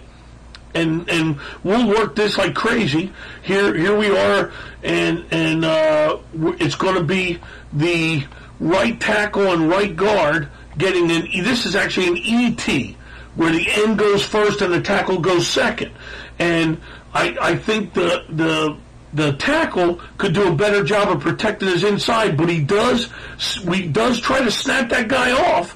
The guard gets him a pretty good job. They yell out game, and then the tackle should stay there. Let that tackle come around and get outside him so you keep inside leverage, and then we block the game. Here on the next play, this is the left guard and the left tackle. And actually, the left guard has a 2 technique. The guy tries to stem out to a 3 technique late, and so our left tackle's kind of jumping outside on him, but he sees the game. He yells it out. He does a good job of staying flat and shutting that down. And if you watch the left guard, he's extending his hands and removing that guy so it's a little easier on our left tackle. That's the whole key to these games. Stop the penetrator. The looper is a big part too, but the penetrator is the most important guy. You got to stop him, and you got to use your hands violently on these things. That's a real good job. Allows us to throw the ball and make a completion, move the chains. Another TE. This is right guard, right tackle. The right guard should try. He's trying to stay flat. Notice how the right guard's not giving ground and turning and putting the right tackle in pearl. And the other thing the right tackle could do is put his left arm up as an arm bar. Watch that right end, that left defensive end. You're watching the end. As soon as he comes under, yell game, connect your right hand to your left hand, and you're working. You're working the TE stunt. That's a really good job. Now we're able to throw the ball. We'll use punch and cuts on our 3-step passing game for the offensive line, and we have to work our drills for that, because what we're trying to do is use a jump set, punch the guy and get a vertical extension with your arms and get him off you, and then go down and cut the top of his kneecap with your eyes up and your pads down, and it usually times out right to where you get the ball is being thrown and it can go over the head rather than get it batted down. And you have to practice this, and we have drills that we work on, and we call it, of course, punch and cut, and that's what we're trying to do. Use forward footwork on a jump set, get extension, and then cut them. Here's some practice reps, and you can see, you try and get the guys on defense, they're getting cut, but you want them to make it realistic and come across or engage the defender, and then he just works on trying to drive the head to the near kneecap. You also always want to, don't give up inside leverage. Always try and stay inside on the defender. That was a pretty good cut there by Ben Jones, our right tackle. Good punch and cut. Here's our right guard, right tackle, and You could see that's not a good job by our right guard there, Brandon. There, he actually didn't jump set the guy, so he didn't get good wood on him, and the guy almost batted it down. Anyway, this punch and cut is something that you really gotta drill. You gotta make sure that you're emphasizing the fine teaching points of the jump set, the extension, the eyes on the top of the kneecap, and the timing of the whole deal.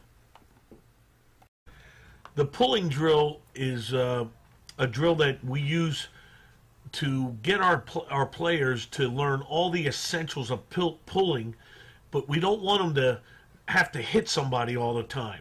And we'll set up some dots that give us some points of aims to go to. But basically, we're telling our guy to push off his backside foot, to get depth and throw open his near arm, throw it open, so he can see his target.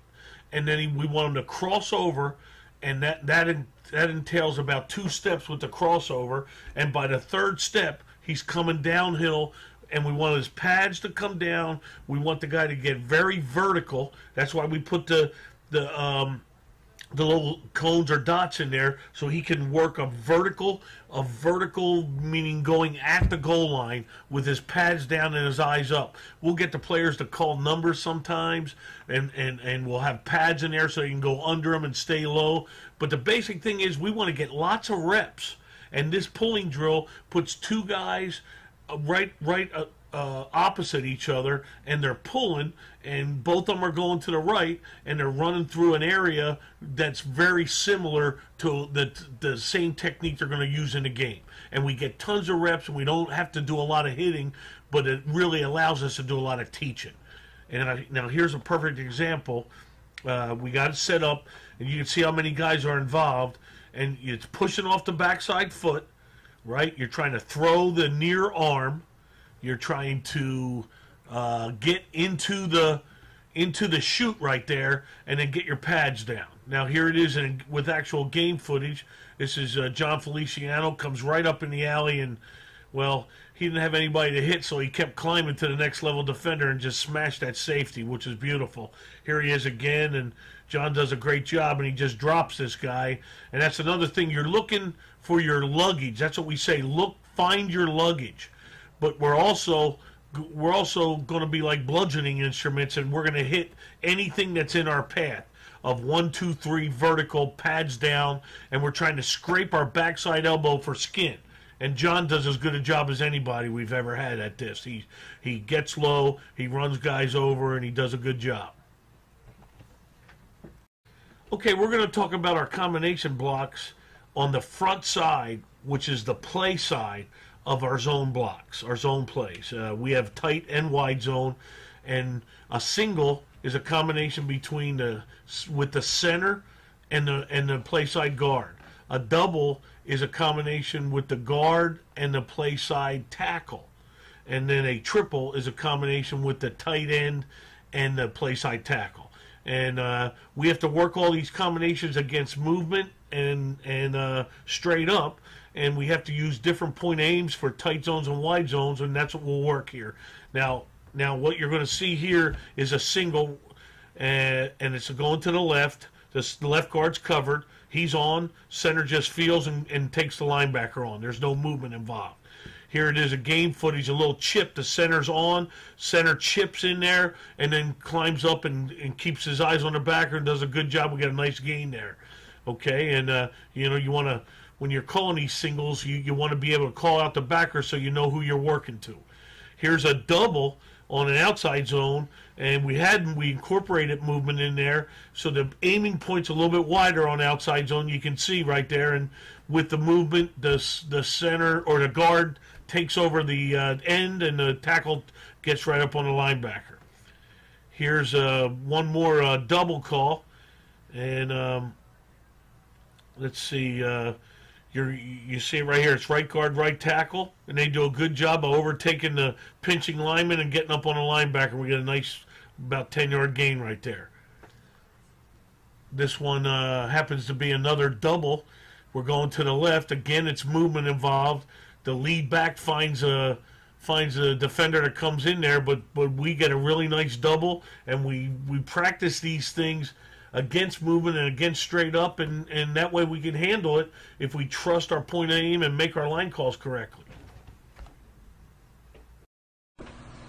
One of the most important things in O-line teaching is to be able to teach how to fit your face and hands into a block, okay? And in these two drills, fit and finish, as well as refits, we're doing it without a whole lot of contact, because we're actually pre-fitting the offensive lineman into position where he would be after he hit a guy, okay? And obviously we want his eyes and face mask right in on the numbers. We want his hands, to be down and in, and really on the belly itself, okay? And then we want them to feel the power of their face and hands working with their ass and hips and their feet. And so on the first whistle, on this one, this is fit and finish, they're going to drive off 5 yards. Hey, the head's in there, the hand's in there, and then as soon as they hit the 5 yard, we'll give them a second whistle, and they'll extend by taking their hands and driving them up to the pecs. Okay? So you go from the stomach to the pecs and finish by extending and driving out. And this, to me, is a great drill because you're not doing a lot of hitting, but you're always emphasizing the things that are so important in run blocking, which are pads down, eyes up, thumbs tight, elbows tight, extend and finish, and move your feet. Okay? Now here's another example of it. And again, we're going 5 yards, second whistle, extend and finish. Now you're going to see, 78 kind of pushes off there, and that's not really what we're looking for. We're trying to exaggerate what's going on here. We're trying to get them fit in the whole time. We're trying to run off the insides of our shoes on our arches, okay? We're trying to squeeze our elbows and let all that power be transmitted from our feet up to our face and hands, and then to finish off by extending and finishing the block, okay? And it may be an exaggeration, but to me, it's a beautiful way of telling kids that this is the position we want them to be in on a football field, okay? This drill right here is refits.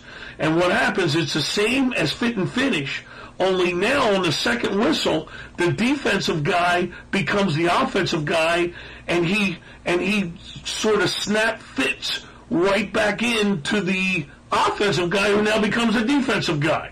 So it's 4 whistles, okay? And going back, here's the first whistle. It's just fit and finish. Now on refits, we switch who becomes offense, who becomes defense. He drives back. Now I give him the third whistle. And then the fourth whistle, we switch again, okay? And again, why do you do this? I think the reason you do this is because in a game, you're not always going to fit guys clean like this. But you're trying to get fit clean, and if you're not fitted clean in the block, you can find a way to refit and get yourself fitted into the block. And what's the other thing? Again, we're not doing a lot of hitting. Your offensive linemen only have so many hits in them across a whole year, a whole season, and we want to try and keep them healthy, but we also want to be able to work the fit. Now, here's an example. Our right tackle here is this is kind of on an angle of what we were showing for the fit and finish, but it's a great job of fitting, hands and head, driving with the feet, okay, and then finishing, and he's trying to extend, and he ends up actually, sometimes this happens where a guy just goes on his back and we get a pancake. That's a heck of a job. Now we got the right guard, number 65.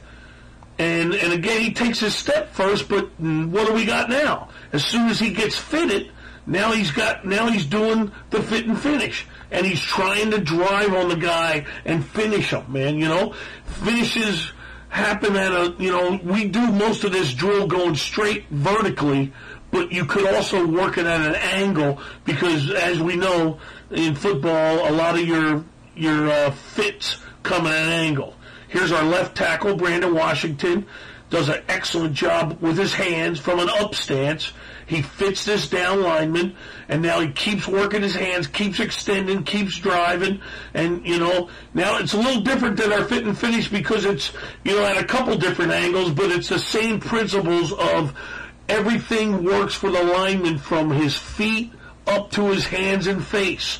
Okay? And when the whole body is working together, it distributes the hit all over the place. One of the most difficult things to teach for any offensive line coach, or actually any offensive player, is the ability to block people in the open field. And this cage drill, what we do is we take 4 dots, we try and get them about 10 yards apart, a 10-yard square, and sometimes you have to get them a little bit bigger, and we keep a guy, as you see right here, we have a guy one guy's outside the cage, and another guy's inside the cage. The guy inside the cage has to move around and avoid the guy that's trying to knock him out of the cage. And what you're trying to emphasize in this drill is the ability to keep your feet apart with your pads down and your eyes up and your elbows and hands tight. Because the first thing guys want to do in the open field is grab and contain people. And we don't want to grab and contain you in the open field. You're probably a better athlete than us in the open field. All we want to do is assume good position and make you move, and that should be enough room to let the back run. Now, the whole key to this is a great conditioning drill, and usually it goes for 10 seconds. You time it for 10 seconds, and the guy in the cage, here comes number 76 outside the cage, the guy in the cage has to avoid. Now, he's not really doing a good job of avoiding. I want him to spin, be like a point guard in basketball. Avoid the guy that's trying to knock you out and stay in the cage. Now, and again, let's go back. The important part of it is the guy that's outside the cage and trying to knock you out of there is trying to get his pads down, trying to keep his elbows and thumbs tight, and trying to bend with his pads down with his eyes up. And it sounds like it's easy, but the common mistakes are hands outside, trying to contain, head goes down, okay, and feet cross over, okay, and you want to avoid those things in the open field. This is a great job, by the way, of Taylor Gadbois giving good effort and trying to grind the guy out of there, right? It's what football's all about, man. We're trying to give effort. Now we're trying to show you where here's actually going back the wing receiver, the right guard and the center. We all have examples of getting in the open field, okay? Now, you can see the wing receiver does a nice job of getting on the guy, and he's got his feet apart, and he's square, and his hands are tight. But then he doesn't finish and doesn't run his feet. And that could be the difference between a play breaking for 8 or 10 and getting out of there could be a difference in the game. Now, the center and the right guard, you see them, they're making connections. And now you got to move your feet, get them moving, create a hole. It doesn't always mean that you're moving guys back towards the goal line and putting them on their back. It just means you're moving them and creating lanes for our backs to run in. Here's the right guard, obviously. He zone steps on a tight zone play. Actually, this is a wide zone. And the defensive end works outside on our right tackle, so that puts him up on that linebacker, and now it becomes like an open field block. And he's engaging, and he falls off, and that's probably because he gets his feet crossed up. Because these guys, they're going to use their hands too, and they're going to throw you. So once you get connected, you have to work on your balance, and that's when it gets to your feet being apart and your weight being on your arches, so you have balance with your hands and feet working together. Now, that's a good job by him, though, as far as his connection with them. You don't need a big-time hit or a big-time block. The next thing we're going to talk about is our second-level cuts. On the last thing, on the backside pulling techniques, it was the first level cuts, and they're the defensive linemen. Second level cuts involve the linebackers and safeties that come and join into the front. And once we make a decision on our backside pulling technique, here's what we're telling our linemen. You're going to go into the line of scrimmage. You're going to aim at the football. When you hit your third step, you want to make a decision on that third step to either cut or seal or climb. And if the decision, because there's nobody to block or because you're past the defender, is to climb, now the second level cuts come into play. And just like we did with the backside pulling technique on first level cuts, we use bags, and now we're going to, of course, move the bags to the second level, where the linebackers and safeties would be, and it's the same thing. You know, you're trying to make that guy defend himself. You're trying to get his play side or outside knee, and you're trying to take it out, and you're trying to go just a layout technique. Just you can see these guys are actually skinning their knees and their chests right on the ground.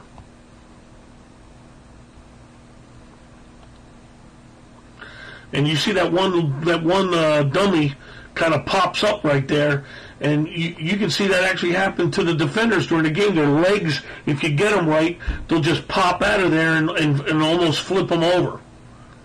You do everything to the left and to the right. Here's an example. We're running a 9-hole play to the weak side. We have a single block between the center and the left guard, and the left guard gets up, and then look at him now. Now he actually goes back away from the grain to cut this guy, and he actually misses that front side knee. But he's so vicious in the way he approaches the guy that he gets 2 for the price of 1. If you see the other safety behind the linebacker, he gets involved, and it's like bowling for dollars, you know. And he gets a nice shot on him and takes him out. And this particular play, we don't bust out of there, but you know that's going to be a great block if we can get him in that seam. Here's both the left and right guards. And they're coming up on 2 cut blocks on the second level. Great. That's a great look at second level cuts right there. Okay? Both guys are going for the play side knee. Both guys are forcing the defenders to have to protect themselves by either jumping over you or low shedding you. And to me, they're great. It's hard to defend those blocks, as you can see, and then get off and make a tackle. Okay? And it would have been nice if the right guard actually cut that backer. He didn't get him down, but, you know, they're still very effective blocks. Here down by the goal line, we've got the left guard, Jay Lou, is coming up on Duke's middle linebacker, and he gets by, and it's a heck of a job by both guys. Sometimes you don't have to cut. Sometimes you can drive them by, but it's a great job of him trying to get the guy down, as well as the tackle trying to get that D lineman down. They got him off the ball, which leads to a touchdown. Each day we're going to do warm-up with our offensive line, and we're going to work on zone steps. And we're going to do it against air. And we're going to work tight zones and wide zones, and we're going to work 3-point stances and up stances or 2-point stances. We're going to work to the right and to the left, and we're going to emphasize certain things each day when we're doing this. This particular drill right here is going to the left with tight zones. We want the pads down, the eyes up, we want elbows tight, thumbs tight, and we want to transfer our weight from left to right, or in this instance, from right to left. And we're going to move from the track we're in to the next track over. Okay, we're going to practice this from an up and a down stance, and we want to emphasize that you're running off the ball and you're using forward footwork. This right here is an outside zone step, and you can see now it becomes a little bit of a, you know, give ground to get ground thing, and the forward footwork comes right after your first step tackles that have a 5 technique on this play may will almost give ground to get ground footwork, but we're really trying to exaggerate our point of aim to the right or to the left, and they're going to go much wider than they do on a tight zone, than they do compared to the wide zone. Here it is, going to the right again. I think we're giving a little too much ground with our play side foot. We want to come full with forward footwork, but the angles are very good, and we're doing it from an up stance. And we do a lot of things out of up stances, so we really have to work the 2-point stances. Hello, I'm Terry Richardson, running backs coach at the University of Miami. I certify that these drills will increase your productivity and your versatility. Enjoy.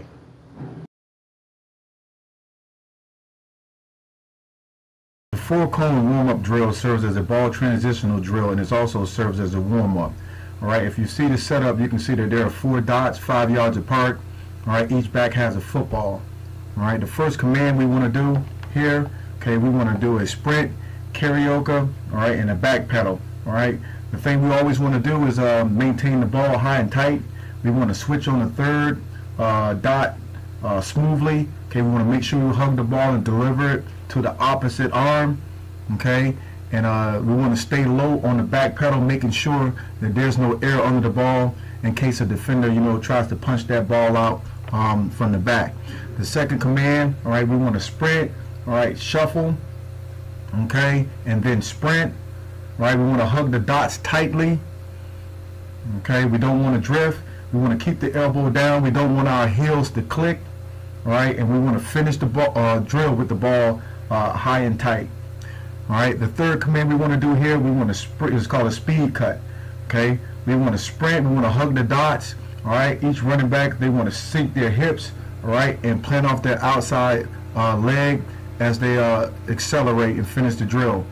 The last command we want to do here is a palm touch. Okay, the lower we are to the ground, the harder we want to squeeze the football. Okay, we want to keep the ball high and tight. All right. And really just finish the drill strong. Okay, this is our 4-cone warm-up drill. The 4-point explosion drill is one of those fun drills that's easy to set up. Right, it teaches the running back 2 things. First, it teaches him how to explode and roll his hips, and second, it's the first step, right, in teaching the running back how to cut block. Okay, here as you see the setup, you have a coach with a stand-up dummy. Right, what the back wants to execute here, he wants to execute a spring and load technique where he wants to spring off his back feet, and he also wants to load, okay, his shoulder and his forearm simultaneously as he explodes through the defender. His aiming point is 2 inches above the knee. He wants to keep his eyes up, and he wants to fall belly down. Okay, you want to work this drill with your right shoulder and your left shoulder, okay, in order to get equal work, all right, and be balanced. Here you can see him execute this technique from a 4-point stand. There's the spring and load. All right, we get another look at it right here. Same thing, the spring and load, falling belly down. Okay, as we go to a game clip here, you can see how it this drill is applied here. Okay, back comes out of the stance. All right, good explosion. Okay, through that outside leg, keeping his eyes up, getting the defender on the ground. Once again, same thing. Okay, excellent cut block. The sled is one of the most underutilized tools from a running back standpoint in terms of teaching the backs, all right, how to block and roll their hips. From a fullback standpoint, it can be used, and also from a tailback standpoint, it can be used. Whether you want to come out a 3-point or a 2-point stance, all right, it's a very useful tool. A lot of situations where they feel like linemen are the only one that can hit sleds. I do believe it's an excellent training tool, once again, for backs to go on and work. All right, the drill we're about to execute right here is a hit, run it, and get off, and we're moving down the line, okay, on this hip sled, executing multiple blocks in order to get our technique down and stay consistent. Here, the commands: hit, run it, get off, hit, run it, get off, hit, run your feet, all right, and get off. From a tailback standpoint, you can start in a 2-point stance. We want to work down, be explosive, lock the bag out with our hat in the hands, all right. That's a good job there. As we go to the game application here, you can see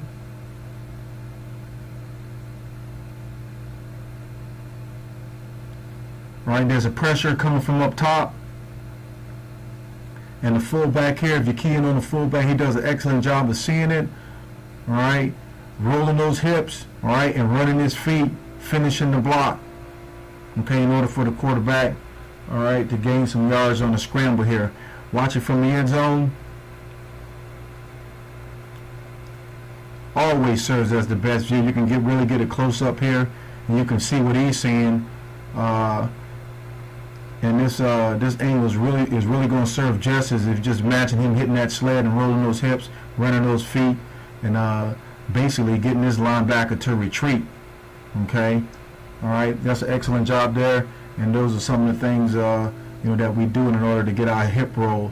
By hitting this sled here and being able to pick up blitzes like that from outside linebackers. The next drill I'd like to talk to you about is perimeter cut blocking. It's very important that when teaching cut blocking, it's critical that we emphasize safety. We always want our head and eyes up. The receiver must run to the toes of the defender before they attempt to cut. We want to cut through the defender, always keeping our head and eyes up. We set this drill up by having the bags set 5 yards apart from the receiver, and we want him running through the bag, cutting with his same leg, same arm, and head up. A picture from it from the back as the receiver starting to stance, he'll run up, cut it with same arm, same leg, making sure you can always see what he's hitting. Here are a couple game clips of showing perimeter blocking. The receiver here at the bottom in the slot does a great job of cutting the leg of the defender. He squares them up, cuts through the near shoulder, runs through the toes, and allows us to score a touchdown. A lot of times a good cut block will spring a runner to get them the extra yards or go to the touchdown. The two highlighted receivers down here on the bottom will do another great job. They go outside, cut the near leg, get double cuts down, and allows our receiver to score another touchdown. Like I said, cut blocking is a great resource that we use at the University of Miami as part of our blocking progression.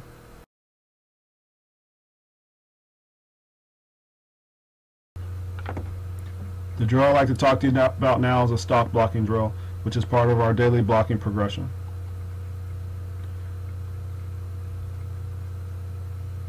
I like to align this drill up 10 yards apart, having the receivers in their wide receiver stance, and then we'll also have a set of bag holders.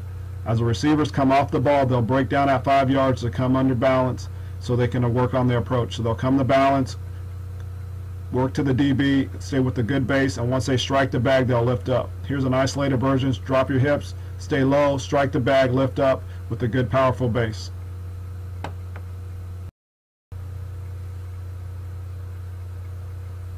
I'd like to show you a couple game examples of good stop blocking technique. The first example is a receiver highlighted in the bunch. As he approaches the DB, he breaks down, strikes his hands inside, and drives the defender back and allows the runner to get more yards. The next example is the two highlighted receivers down here at the bottom. As they approach the DBs, they come under balance, good base, hands inside, and drive the DB back, which allows our running back to create an explosive play, scoring a touchdown. At the University of Miami, run blocking is very important. It helps create explosive plays in the run game. What I'd like to talk to you about now is a series of drills that I call change of direction. The first drill that we'll talk about is the change of direction vertical drill. In this drill, the receiver will karaoke 5 yards, spin out of it, and catch the ball at his highest point. This teaches the receiver how to flip his hips and relocate the ball. Now I'd like to show you a couple game clips displaying the COD vertical drill. The highlighted receiver down here at the bottom will run off the ball, sell a hitch route, spin out of it, and have to go catch the ball at its highest point. Another example of opening the hips that we teach in the change of direction drill when we go vertical is the slot receiver that's highlighted right here. He'll push vertical, have to flip his hips open to make a catch right before he's getting hit. The change of direction vertical drill teaches receivers to open up their hips, refocus their eyes, and concentrate on the ball in a split second.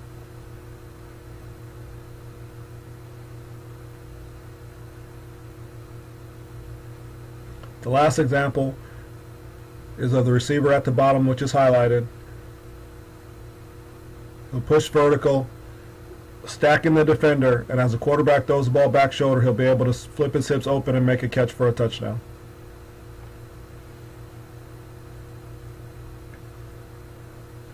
By doing this drill, you allow your receivers to learn how to open up their hips and make catches at different angles, which will be able to. The drill I'd like to talk to you now about is a change of direction out route drill. This drill is designed to teach receivers to stick their foot in the ground and burst out of the break, so they'll karaoke 5 yards and burst away. I also like doing this drill in pairs to get more receivers reps at it.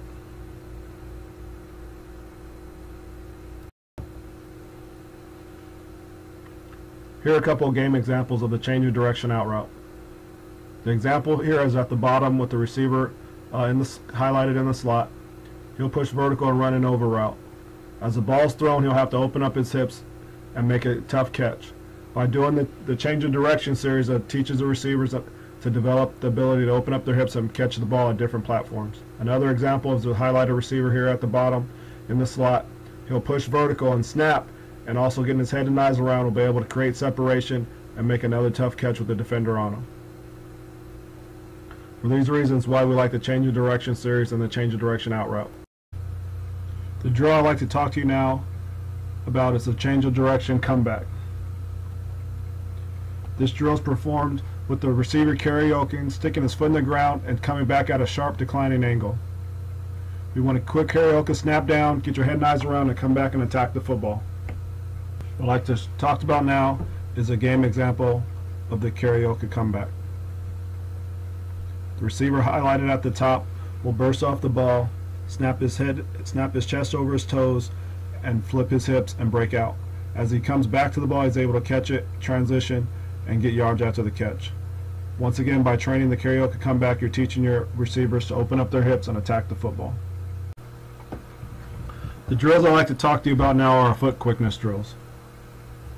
The first drill we do is a forward lean drill.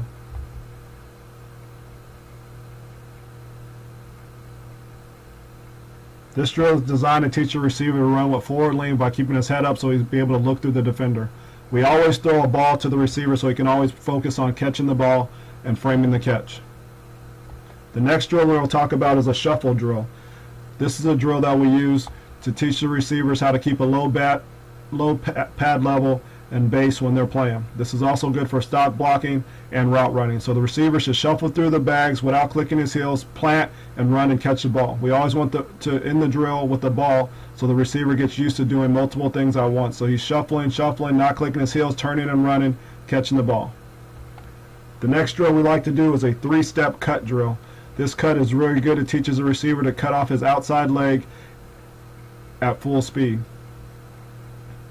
The receiver starts outside the bag, he runs 3 steps, snaps it down on his outside leg, snaps it down, and catches the ball. Once again, the receiver will start outside the bag, 1, 2, 3, pressure step, and then catch the ball running through the catch. The last drill that we do in this segment is called a snap down drill. This drill teaches the receiver to snap down when he's running into his break, keeping his chest over his toes. Once again, the receiver starting the bag, he'll burst through the bag, snap down, chest over his toes, eyes up, and then end with the catch. Once again, he'll burst through the bag and snap down, under control back pedal, snap down, and then burst to the catch. These segmented drills we do teach the receivers how to have great foot quickness. The drill I'd like to talk to you about is a 4-cone drill. In the 4-cone drill, you need 4 cones. You'll set the cones up in a square, and you can put the distance between 5 to 10 yards apart. The purpose of this drill is to demonstrate proper body position and to teach the receiver to effectively run in and out of the break. The key points of this drill is to snap down, chest over toes, pumping your arms, and having your plant foot within the framework of your body. To start this drill off, I like to do it one at a time. I'll have my receivers line up in a straight line. Here I have the cones placed 7 yards apart, and as the receiver runs off the ball, he'll snap down, keep his head and eyes up, and plant off his outside foot, which is his plant foot. The second way we like to do this drill is 2 at a time. You'll have one receiver lined up inside, the other outside. This is a great way to create competition and to also get maximum reps with your players. The third way we like to do this drill is with balls out of every break. So what will happen is the receiver will line up, he'll burst to the top of the cone, plant, catch the ball, drop it, catch the ball in his hands, and execute a cone cut all the way around. Here are a few game examples of the 4-cone cut.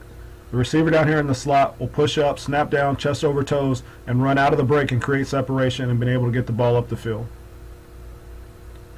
The next example of taking the drill to the game is by the highlighted receiver down here at the bottom. He'll close the cushion of the defender, snap down with his chest over his toes and his plant foot inside the framework of his body and run out of the break. So you can see him snap down, run out of the break, and able to run through the catch and create a big play for us. So these are a few examples of how we take the 4-cone drill from the practice field to the game. The drill I'd like to talk to you now is what we call the X drill. The purpose of this drill is to teach receivers to come out of breaks at different angles and to attack the ball, but also how to catch the ball and noose it, or what we like to say, drop, step, and dunk.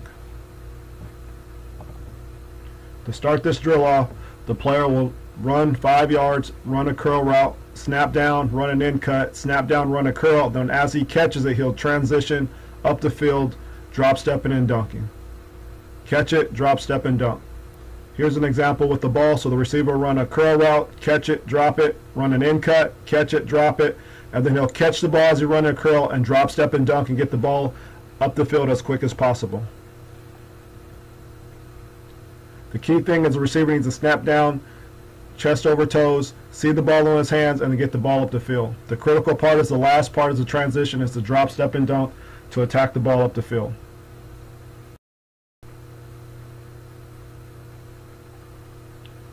Here's a couple of game examples displaying the X drill. The highlighted receiver down here at the bottom will run off the ball executing a curl route. As he snaps down, he attacks the ball, catches it, and drop steps and dunks and is able to get 2 to 3 more valuable yards.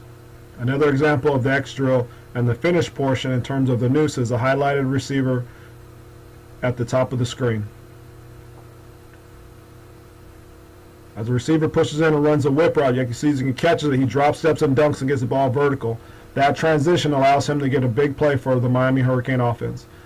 These are the reasons we like doing the X drill. Hi, I'm Jed Fish, the offensive coordinator and quarterback coach here at the University of Miami. I hope that the drills that we put together for you today will help you and help your players, most importantly, be safe, but also improve on the fundamentals of the game. When our quarterbacks walk onto the field for the first time after they do their center quarterback exchange, we like to warm them up with a dynamic stretch. The way we do our dynamic stretch at the quarterback position is we start with a karaoke drop. So each quarterback will have a ball in their hand and they'll do a karaoke drop in order to get their hips flexibility, in order to be able to work on moving the ball across their chest. We tell them go chest to chest, no further than that. We like to have their elbows down as they go.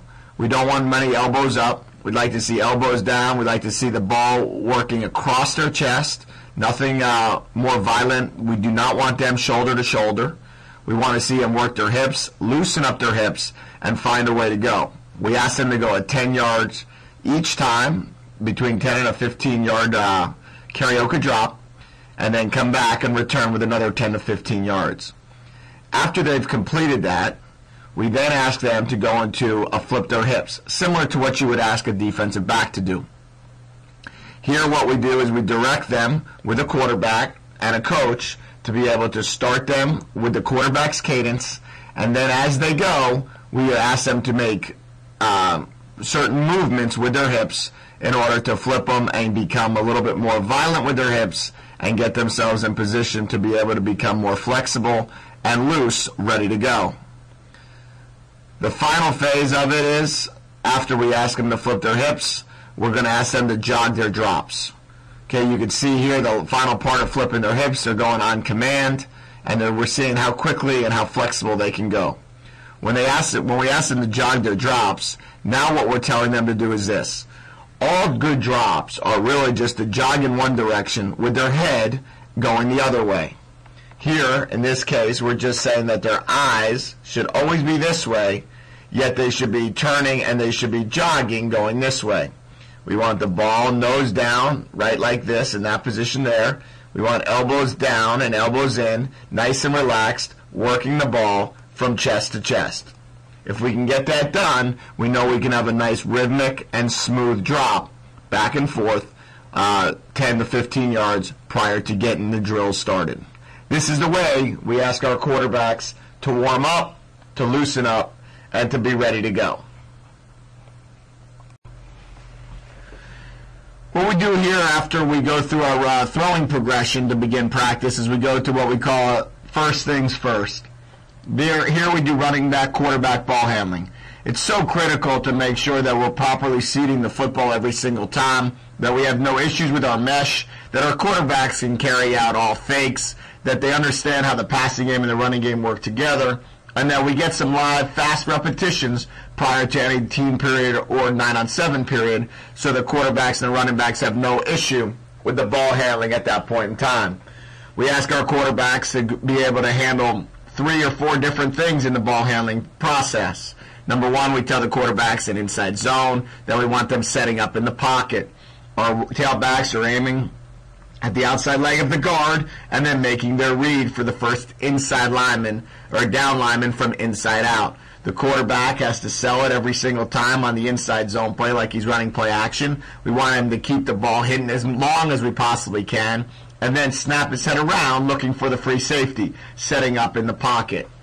When we ask our quarterbacks to start going to the outside zone play, now we're asking our quarterbacks to carry out keeper fakes. Here you can see the quarterback running what we would call 18 strong, where we have a split flow outside zone run play. The quarterback is stretching it, understanding the tailback's landmark is to the butt of the tight end. As the quarterback hands the ball off, he then carries out a keeper fake. When we carry out keeper fakes, what we're doing is we're making sure that our quarterbacks get no deeper than 10 yards. More importantly than that, we're asking our quarterback to find the defensive end. The defensive end will either be rushing up the field or will be coming straight down the line of scrimmage. If the defensive end is coming straight down the line of scrimmage, okay, in this case right here, now you can see the quarterback will have his eyes around. He'll find the defensive end and indicate to the play caller whether or not the keeper is going to be there or not. If the defensive end is playing high and closing right here, you can see that the quarterback would indicate to the play caller to continue handing the ball off in the running game. In this picture here, we're running a full flow outside zone run, but both of which will always have a keeper fake anytime we tag an 18-19 to it, and the quarterback should come out running. The next phase of this is power. Here, whenever we're running 16 or 17 power, we're asking our quarterbacks to reverse out. What's most importantly here is that we don't take away the A-gap from the runner. We have to make sure that our landmark's great, that our quarterback is going straight back, that we're giving the tailback the front side A-gap to the back side A-gap, and we're not making the read for the tailback based on the width that we're asking him to go, or the fact that we're actually pushing him out of his read based on how wide we're going. We need to go straight back, hence us reversing out rather than opening to it, and then finishing in the pocket just like we would be throwing some form of power pass. The final run of the day when we go through our FTF is any form of our toss game. Here you can see we're running a toss to the right. When we run a toss to the right, we're asking the quarterback to reverse out again, and we tell him to follow his pitch. We'd like him to take 2 steps to follow the pitch to make it a nice, clean, easy, soft toss to the tailback, and then snap your head around, carry out the fake, and try to find the defensive end. We do not want him to rush out of it. We do not want him to just toss it and run the other way because we feel like we'll lose our accuracy in that regard. Final phase of the FTF is we sometimes incorporate a pass into it. So often we don't get to throw to our tailbacks. So here you can see we're incorporating either a throw to the fullback or to the tailback right here, just sitting him down the pipe to make sure the fullback is not just always blocking, number one, and number two, we're able to get a live rep on a throw prior to the start of any team or 7-on-7 period. After we do our line drill, we always go to what we call rhythm throw. Rhythm throw is really just playing catch, quarterback to quarterback. The difference being that we never want our quarterbacks to stand flat-footed. We never want them to be square at their partner. We always want them to be throwing on some form of angle. We always want them to be getting about a 15 to 18-yard throw in. And most importantly, we want them always working their feet.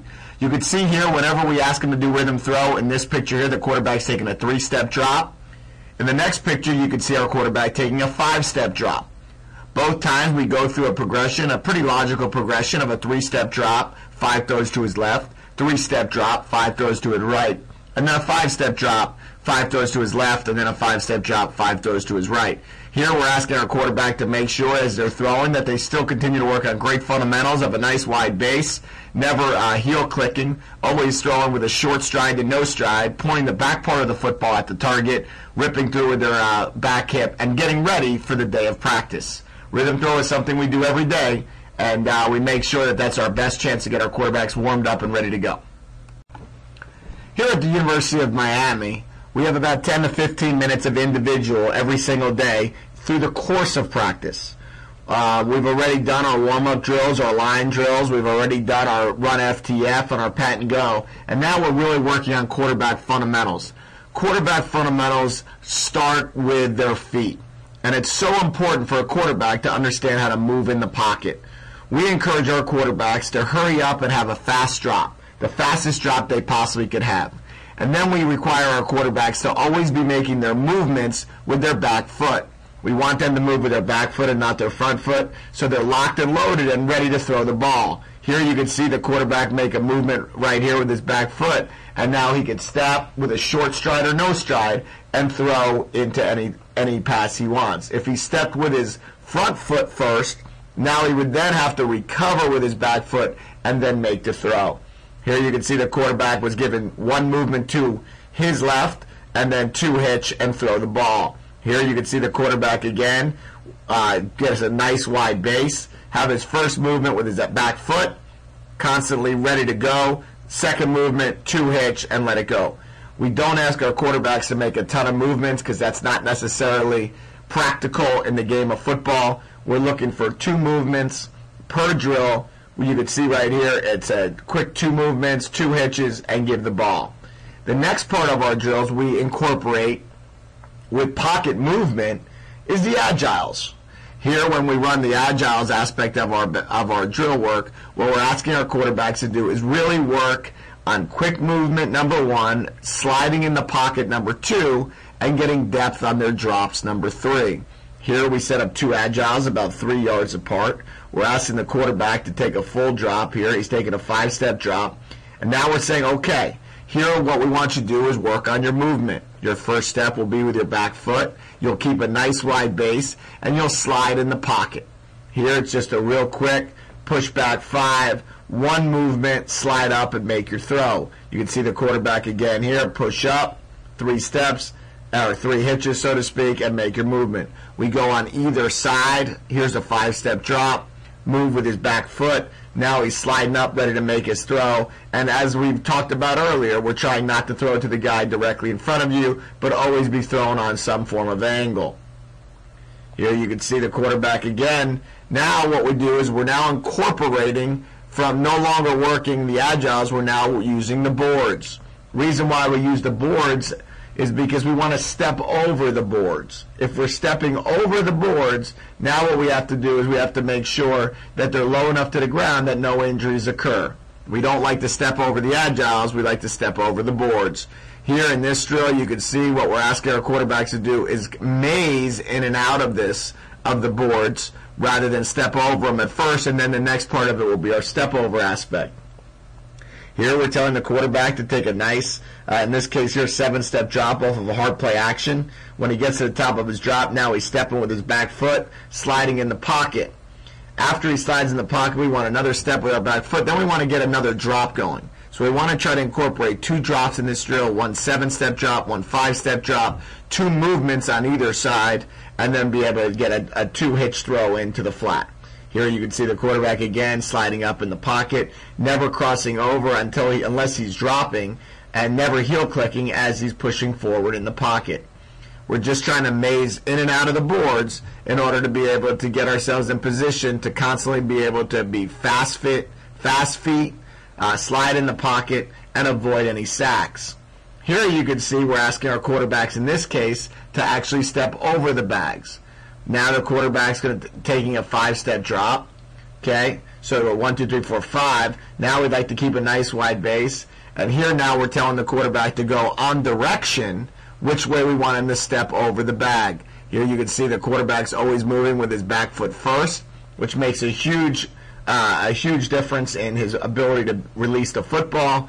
And then secondly, you can see the quarterback's keeping a nice wide base and prepared to make all the throws. Again, you can see right here the quarterback moving in the pocket, quick movements in the pocket, quick movements, and prepared to make every throw, bringing his back hit through. Love how that drill looked, and really you could see the quarterback's constantly moving, never crossing over, and prepared to make any throw. This is the way we use our agile bags, our boards, and our directions for our pocket movement. As I mentioned earlier, pocket movement is a critical part of the quarterback drill work that we do every single day. We believe that the whole quarterback position is based on the quarterback's feet. We also believe that the quarterback needs to be outstanding in the pocket and have great pocket presence while he's back there. In this next 5-play sequence, what we're going to do is show you examples of how the quarterback's going to move in the pocket and how his feet are going to permit him to find open windows and make big completions. Here you can see the quarterback, after dropping straight back, is now sliding in the pocket, ready to throw the ball.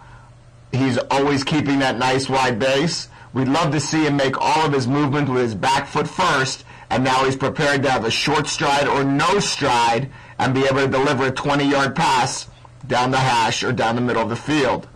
Here you can see in the next example is that the quarterback, again, is now here a shotgun situation, and now the quarterback's prepared to make a throw, and he feels 2 edge rushers up in the pocket. The quarterback, being accustomed to doing pocket movements every day, slides in the pocket and is prepared to make a throw and deliver the ball straight down the middle of the field again.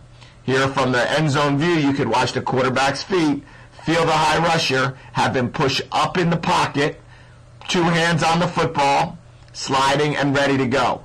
As he does this drill every day, it's now on Saturday when it's game day, it's second nature for him, and he's able to step up and deliver a 25-yard completion. Along with teaching our guys about having great pocket presence, we teach our guys about ball security. We all know in football that turnovers cost teams games.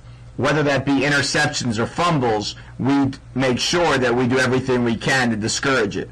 We ask our quarterbacks to go through a circuit every single day of ball security, and then on top of it, what we do is a little ball security circuit within our pocket presence drills. Here you can see our quarterbacks are working on their ball security. In this picture, what you can see really on a close-up is that we're asking our guys to take a drop and assume that somebody has gotten in pretty clean. We want them to have both hands on the ball, gripping the ball tightly as they drop, moving the ball across their chest, feeling the pressure of the defensive end trying to strip or poke the ball out, now working through it, stepping up and going. Really what's critical here is we don't ever want our quarterback to drop with one hand on the football. So as we take the practical part of this drill, is once they drop with one hand on the football or they move in the pocket with one hand on the football, now the football is becoming vulnerable to a potential strip attempt. So as they go back, the coach should be here trying to work the football, trying to swat at the football, and then once the drill is complete, meaning once the coach has gotten a couple swats at the ball, now you can see we're back to our fundamentals, we're back to a good wide base, we're back to the back tip of the football pointing directly at the target, which is permitting the quarterback to get over the top of the ball. You can see as we're doing this, we're trying to get a nice C between the thumb and the index finger. We're trying to get a great base right here, and now we're bringing that back hip through on every throw. Final look here of in the pocket, that's trying to make 1 or 2 strip attempts by the coach. That's all that's needed to remind the quarterback to keep both hands on the ball when they drop. And now you can see the quarterback, same situation as prior, we still want to keep a nice wide base. We want to make sure we short stride or no stride into the throw. There's the back tip of the football pointed directly at the target, and that allows the quarterback to get on top of the football and make the throw. And most importantly, understanding that ball security is the difference between wins and losses. Other than running the standard routes with the wide receivers that we do every day, whether it be throwing hitches, slants, curls, or go routes, we have a phase in our program called Run Game Answers. When we run our Run Game Answer drills, what we're doing is we're finding the different drills or the different throws that we would throw in a situation where a run is called. Here we would have an outside zone play called to the right, and we would be running what we would call a smoke route to the left. The receiver's not supposed to get any depth whatsoever. He's going to take one step and then come back to receive the football. The quarterback here is going to be in a staggered stance, and as he's in his staggered stance with his left foot up, his first step will be back with his right foot, so he's immediately able to turn two. When you turn two, it's turning a double play, and that's kind of the drill we're working on right here. How quickly can we get the ball out of our hands and throw to turn two? Here we're trying to get the ball out again. You can see in this case here, the quarterback again has a staggered stance with his left foot back and his right foot forward. I'd actually like to see a little bit more separation between his left and his right foot. Now he can start, his first step could be back with his right rather than with his left, which now allows 1 second or a half a second faster to make this throw. Here you can see the stance again, left foot is back, right foot is up. Again, the quarterback takes a cheat step. We're trying to avoid having to take that cheat step and immediately go to making the throw. You can see right here, now the quarterback is transitioning into a bubble throw. So now we're in a slot combination with a run going this way, strong, and we're having a slot set up over here with this wide receiver is practicing blocking the bubble. For the bubble, quarterback is able to transition, get his hips around immediately, and turn two again. We're trying to now throw the bubble as quickly as we can, give a nice accurate ball, but how fast can we transition?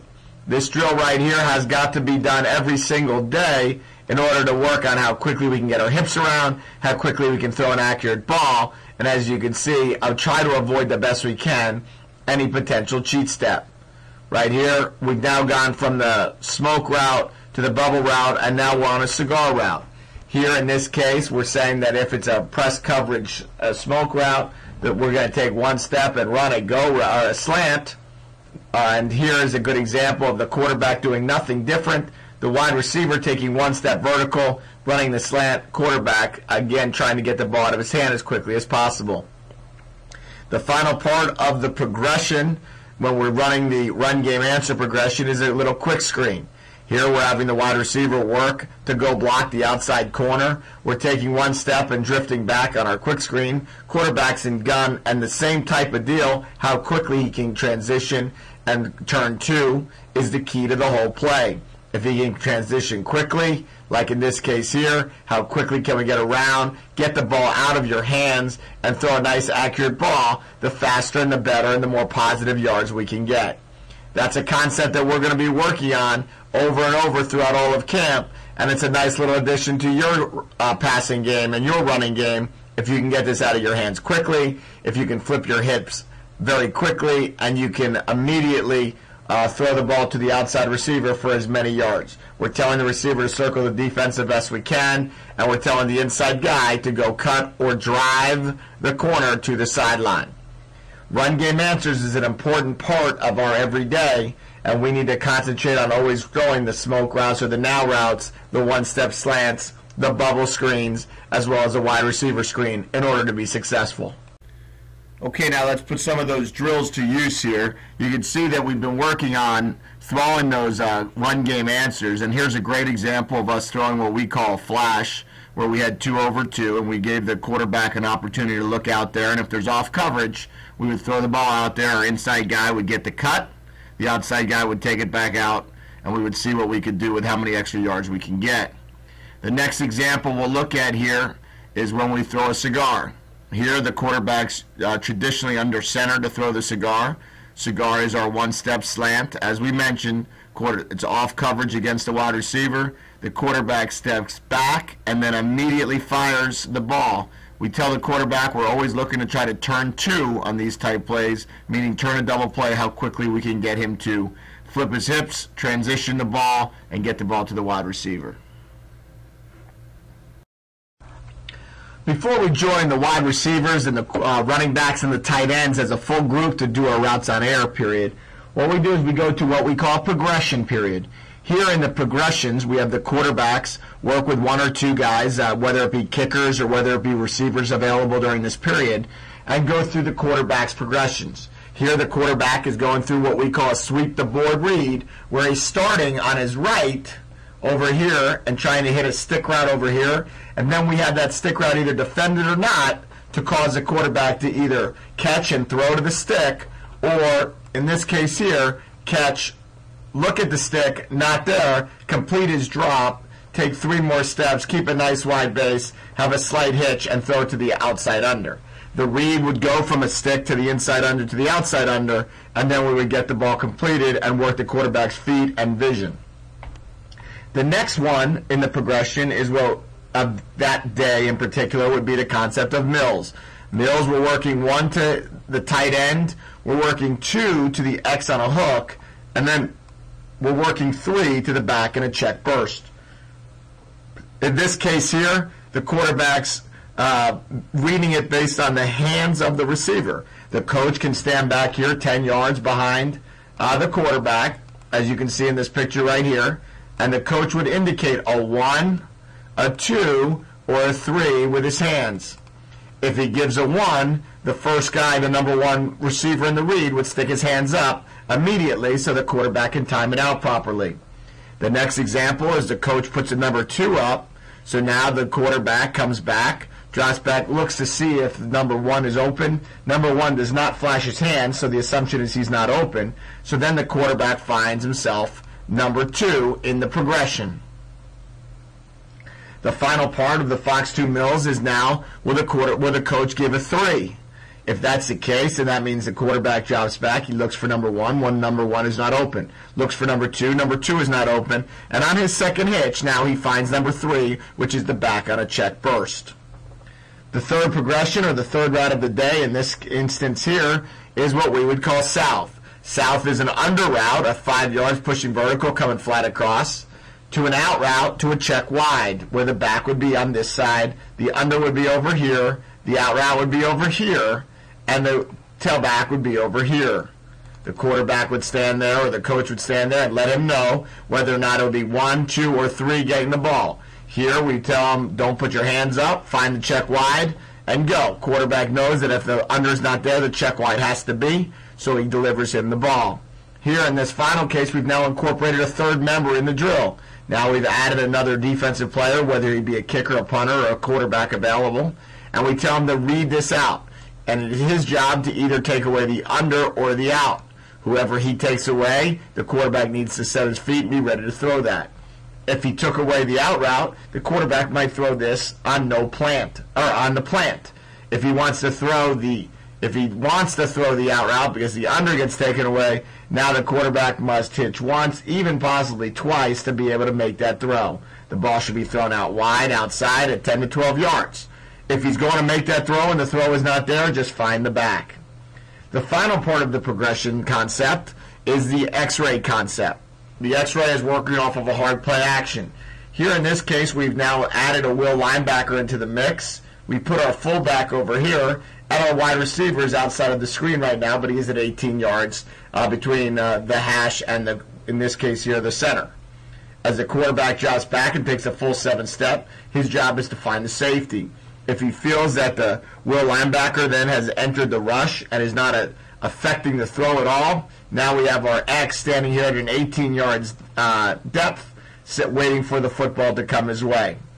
If the will linebacker off the play fake turns and runs and tries to look up the X, now we have the fullback in the flat waiting to catch the football. Here you can see a good example of now this will linebacker here does not take the cheese. He backs up and eliminates the opportunity to throw it to the X, because our saying here at the University of Miami is don't ever fight zone dropping linebackers. If you have a linebacker that goes 8 to 10 yards deep, No reason to try to throw over him, just throw around him to the first available running back on either side.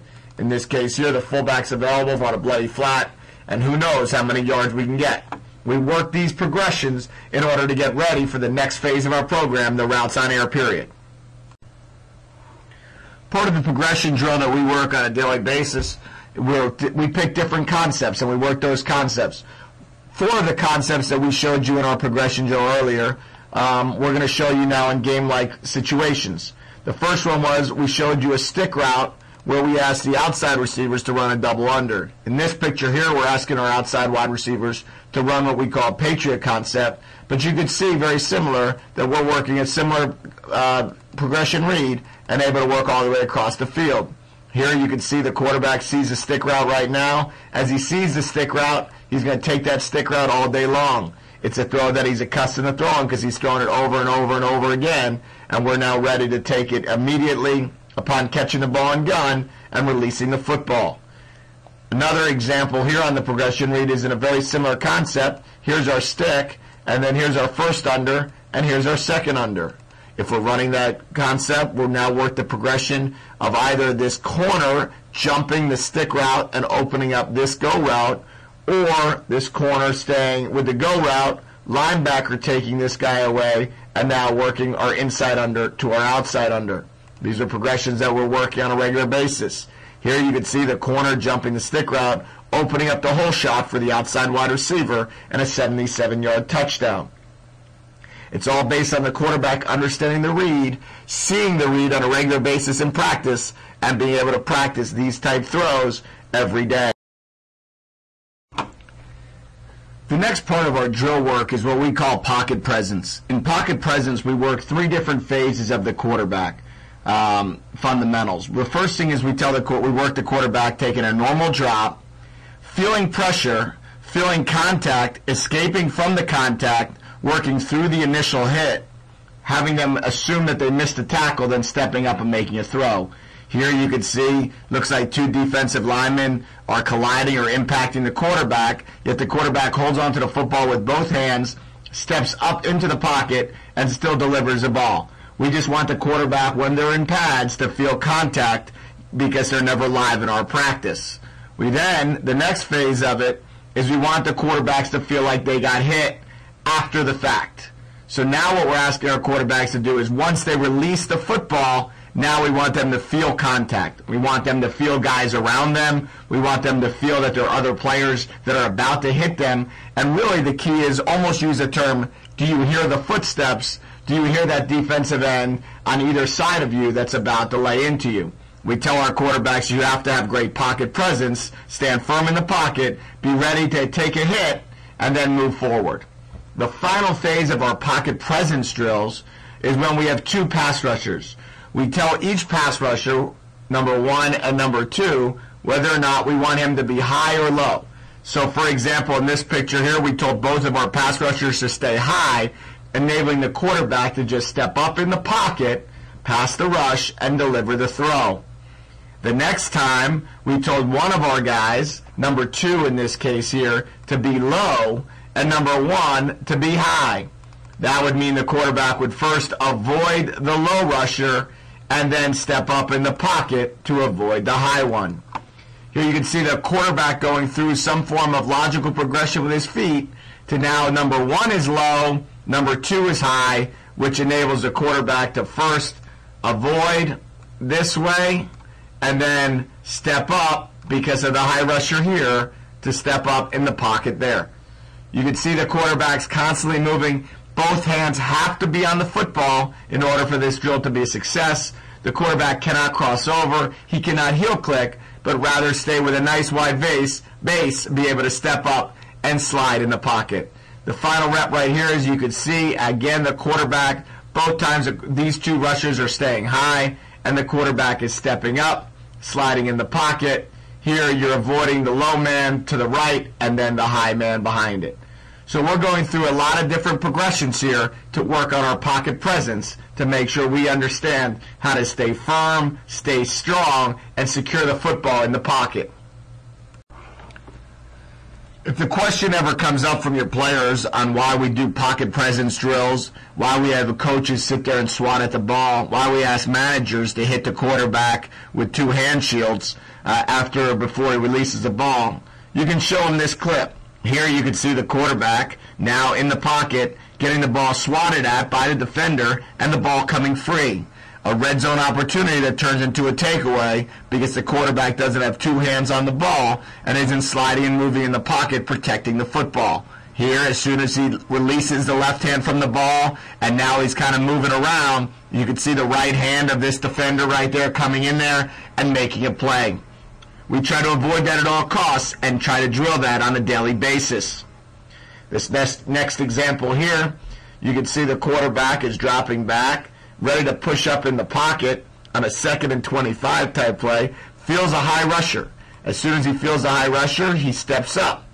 You can see, just like we had 2 managers both rushing high at the first time, you can see in this case here, there are 2 rushers both rushing high. Now the quarterback steps up.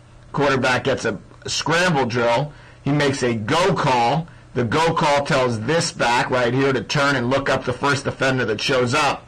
And now we'd like the quarterback here to protect himself and get down.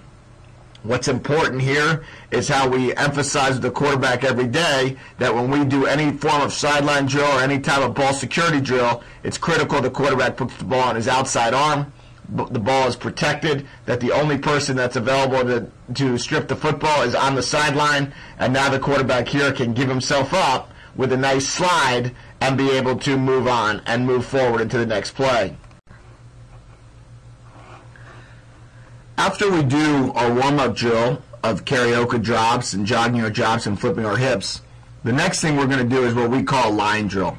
When we do the line drill, what we're asking our quarterbacks to do is partner up and work this line right here. As they work that line, what we're asking each guy to do is drop. And what we're telling the quarterbacks to do is, some people call it a clap drill, others call it a line drill, but what we're saying is the quarterback is going to drop until their partner claps. When their partner claps, we're telling the quarterback to take 1 hitch and throw. Other times we're telling the quarterback to throw on the plant. And other times we're telling the quarterback to make it a 2-hitch throw. But as you can see, the quarterbacks are just going to go into a normal drop. And you can see it's this group right here that are actually doing the drops, and the other 2 are being the clappers. And as they clap, they come through. And most importantly, as they drop, what we want them to do is make sure they're working the line, saying a nice straight line drop, able to react immediately upon the quarterback's clap, stop, hitch, keep a nice wide base. One thing we encourage here at the University of Miami is not to ever heel click. It's really important for quarterbacks to be able to throw off of a very short stride to no stride. In order to do that, we need to make sure we maintain a very wide base, have our shoulders parallel, have our legs shoulder width apart, and be able to be ready, locked and loaded to make every single throw immediately.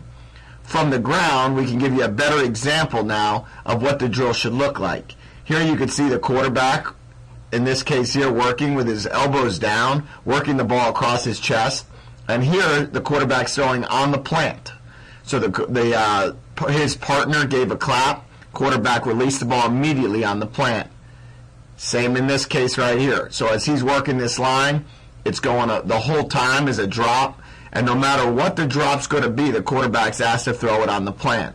And now you can see the quarterback has now moved to throwing the ball on a hitch. Here the clap occurs, the quarterback hitches once and releases the ball.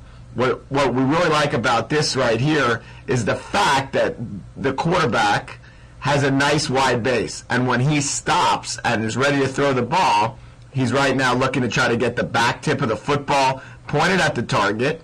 Okay, we'd like the back hip pointed at the target. We would like both this leg and this leg to be shoulder width apart.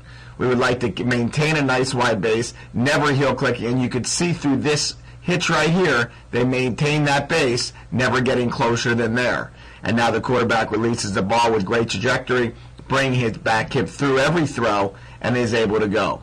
This here we call the line drill. We do it every single day, and it's a way for our quarterbacks to begin getting loose and getting ready for the day. Throwing on the move is a critical part of our offense, and it's part that we have to make sure that we practice every single day. What we've done is we've incorporated a few different drills in our throwing on the move section, which permits us to continue to work on and get better at being able to concentrate on, number one, getting our hips turned, number two, being able to throw as we attack a target, and number three, making sure that we release the football out in front of us rather than wrap the ball too far behind us as we're making the throw on the move. The release point needs to be a little bit further than usual out in front of you, almost like a dart, that your hip has to make sure that it follows through and comes through the entire throw. And really what's critical is that we understand the drop and the dynamics and the fundamentals of a throw doesn't change. You can see right here what we want to make sure we can do is we have to make sure that our guys understand that as you attack the line of scrimmage, that you have to first get your shoulders parallel to your target, and then once you do that, you now have to get your off shoulder, your non-throwing shoulder, pointed at the target prior to the release point. So we start with getting your shoulders parallel, then we force the non-throwing shoulder to be pointing at where your target's going to be. Then we try to get the ball released out in front. And as you can see here with our quarterbacks, as they're attacking the line of scrimmage, we call this a circle drill, where we're able to circle around and be able to keep a constant flow here for about a minute to a minute and a half. At about 45 seconds, we switch and we go counterclockwise in order to attack the line of scrimmage, get our hips around, work on our flexibility, step into our throw still, and make sure that we finish with a nice, accurate, and consistent throw. The next part of throwing on the move is we start working on what we call our keeper drills. Here, because of the fact at the University of Miami that our outside zone game is so much a part of our offense, we need to make sure that we can handle the defensive end with numerous different things. Some teams handle it with a sifter, some teams handle it with reverses, some teams handle it with ghosts or fake reverses. What we like to do is we like to handle the backside end with our keeper or action pass game. A part of our keeper and action pass game is for our quarterback to understand on if you have to throw hot, how do you do it? Well, our terminology here at the University of Miami is to stop and pop. Stop and pop. So what the quarterback's trained to do is upon making his flash fake to the runner on the outside zone, he has got to snap his head around and find the defensive end. If we can get the defensive end to chase the line of scrimmage, then we don't have an issue. If we had, like in this case right here. But in the one prior, if we have the defensive end now force you to stop and pop, we need the down flat runner in this picture right here to stop and mirror or shadow the quarterback. Here, this would be our down flat from the tight end position. He would be stopping because of the upfield rush and be available for the throw. His alerts have got to be to a 9 technique or to an outside blitzer. We also tell our over route to stop and shadow the quarterback, which allows us to stop and pop and make that throw as well. Because we run keepers both from under center and from the gun, we find it necessary to practice it the same way. Here you can see us practicing a keeper with a defensive end that's closing quickly and allowing us to attack the line of scrimmage and throw what we call the easy comeback throw. The only reason why we call it an easy comeback throw is the only time we'll ever throw a comeback in the keeper game is if it's free access and an easy completion. It's kind of what we're looking for here, to only make that throw if it's easy, because we're looking for the down flat or the over route in all other cases. Here we're the final phase of our pocket movement or throwing on the move drill section is when we're throwing our sprint out game. Here you can see our quarterbacks are running sprint option. What we tell our quarterbacks is we line up here in about the right middle or the middle of the field. A sprint option, we're looking at about a 5-step drop by the quarterback. He's taking on his 5th step, he's releasing the football, still making the final step, or his left leg should be the front leg. His back right hip should be bringing through on the throw. His hip should be attacking the line of scrimmage more. And after making the catch, after making the throw, we tell him to follow and become the catcher. We then want this guy to come over here and get back in line, and now we're able to keep a nice rhythmic throw in our drill work without having to start over without having to slow it down or without having to wait for the next guy to get set. You can see as soon as they make the throw, they get in their spot and we're able to keep the drill going. It's a critical part to being able to use all the time that we're permitted to have. Here on the throw on the run drill circuit, now we're throwing the sprint option, but we're throwing the curl route. Some of you might recognize this from Dwight Clark on The Catch when the San Francisco 49ers played the Dallas Cowboys. Here we're running the sprint right option where we're asking this guy here to run the curl route. We're assuming that our short flat got taken away by the defender, and now we're trying to come back here and on 5 steps stick our right foot in the ground, throw with our left foot, and be able to complete that ball right there for a big-time completion and a big play.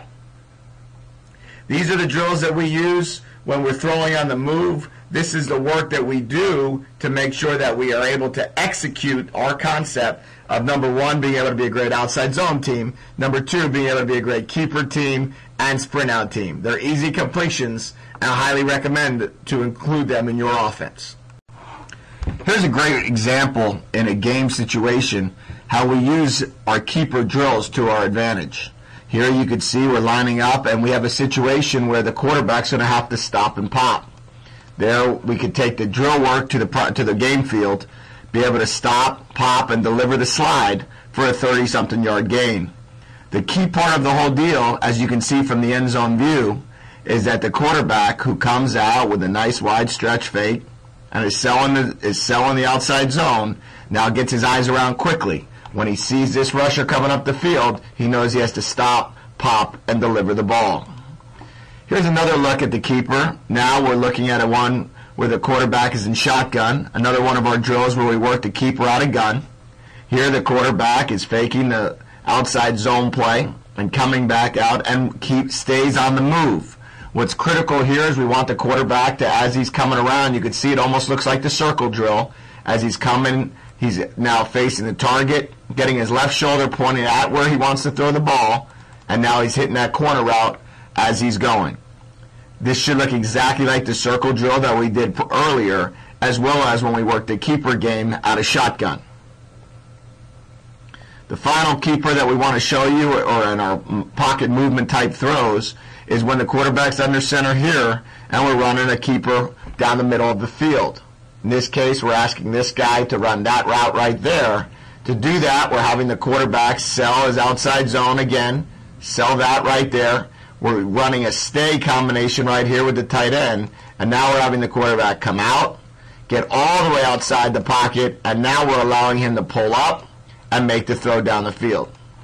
All of these throws are throws that we've practiced throughout individual. We practice in our drill work, and now we can see the quarterbacks taking the drill work to the game field.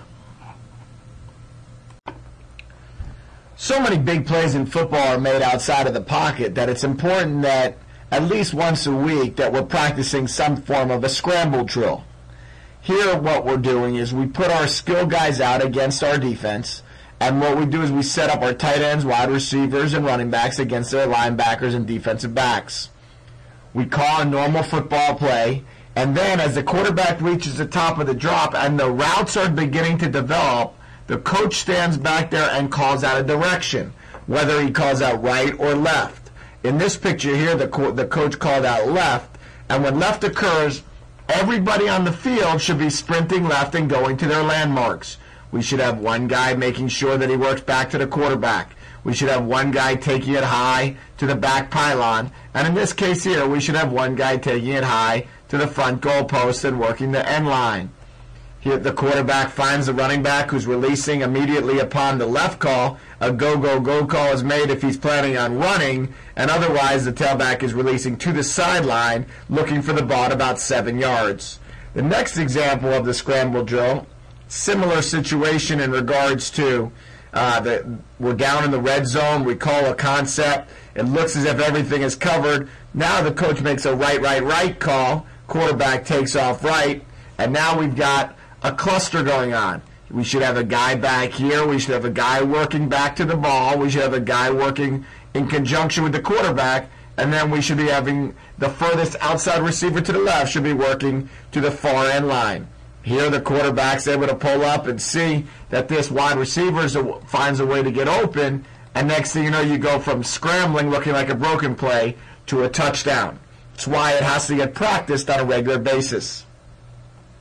When you work your pocket escape, your pocket presence, and your pocket movement drills, don't forget that you also have to make sure that you are working a scramble drill in order for A, the quarterback to be able to always throw on the run, B, throw off schedule, and then C, recognize that some of the biggest plays in football come when no one's expecting it. Here you can see that we've called a route where 3 guys are running one direction over here. We've got 1 guy dragging across the formation. Quarterback begins on the scramble to the left. With that, we've got great effort by this wide receiver here, who's supposed to be sitting down at that goalpost initially. He now goes and works with the quarterback. You can see he gets lost in the shuffle, and we wind up throwing a touchdown pass to the back pylon on the left because of the effort that's made by the wide receiver position, and because the quarterback understands in the scramble drill, these are the times that you can make your biggest and your best football plays. The scramble drill has got to be used on a regular basis because in the games on Saturday, Friday, and Sunday, they're used all of the time. It's very important here at the University of Miami that we always talk about scrambling, and that scrambling really in every game is your first X play or your explosive play. Here what you'll see is the quarterback doing almost identical to what we just looked at in the drill. He first took his 5-step drop, looked downfield. Now as he starts scrambling, he keeps his eyes downfield as he sees an open wide receiver show up, and it turns into a 65-yard touchdown opportunity, all based upon the fact that we continue to practice working the scramble drill once a week all season long. A good example here from the back, you can see the quarterback taking his drop, eyes downfield, looking to see if he can find anything, can't. Okay, turns now, goes to the right, eyes downfield continuously, and then finds the receiver deep down the field. Another example here is with 32 seconds left in a ball game, where we really are in a situation here. It's 3rd and 12. The quarterback's looking downfield to see what we can do to go for the lead here in a tie game. Scrambles to his right, sees a wide receiver come open deep down the field, releases the ball, and we wind up winning the football game here with a touchdown with about 20 seconds left. You can see the quarterback here is going off of a play-action pass. He sees that it's not open where he wants it to be. He now rolls to the right, eyes downfield, and lets it fly. And this all from working the scramble drill every day during training camp, and then also once a week during the season. Hi, I'm Jed Fish, the offensive coordinator and quarterback coach here at the University of Miami. I hope that the drills that we put together for you today will help you and help your players, most importantly, be safe, but also improve on the fundamentals of the game.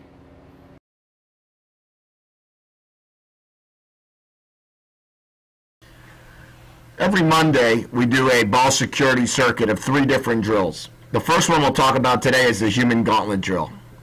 In the human gauntlet drill, what we do is we begin by catching the ball thrown from the coach. You can see the coach is going to throw the ball, and immediately the receiver is going to drop, step, and dunk to enter into the gauntlet. We're going to go through twice. The first time we're going to go through, there's going to be 1 hand on the ball, holding the ball high and tight.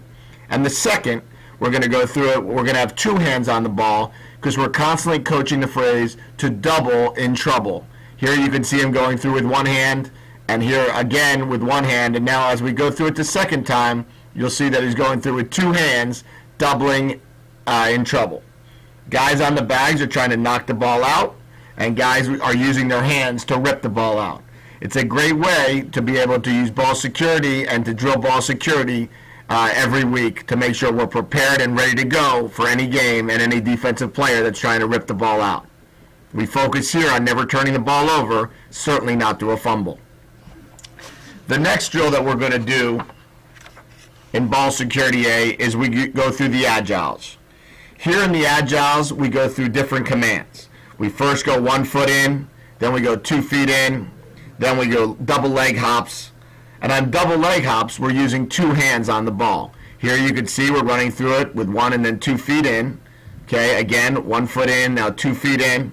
And we're always using our off arm pumping, and the ball, we're always holding the ball high and tight, And the ball that has the arm that has the ball in it is what we would call a dead arm, meaning we're not pumping with that arm. We are also trying to always simulate contact with the bag.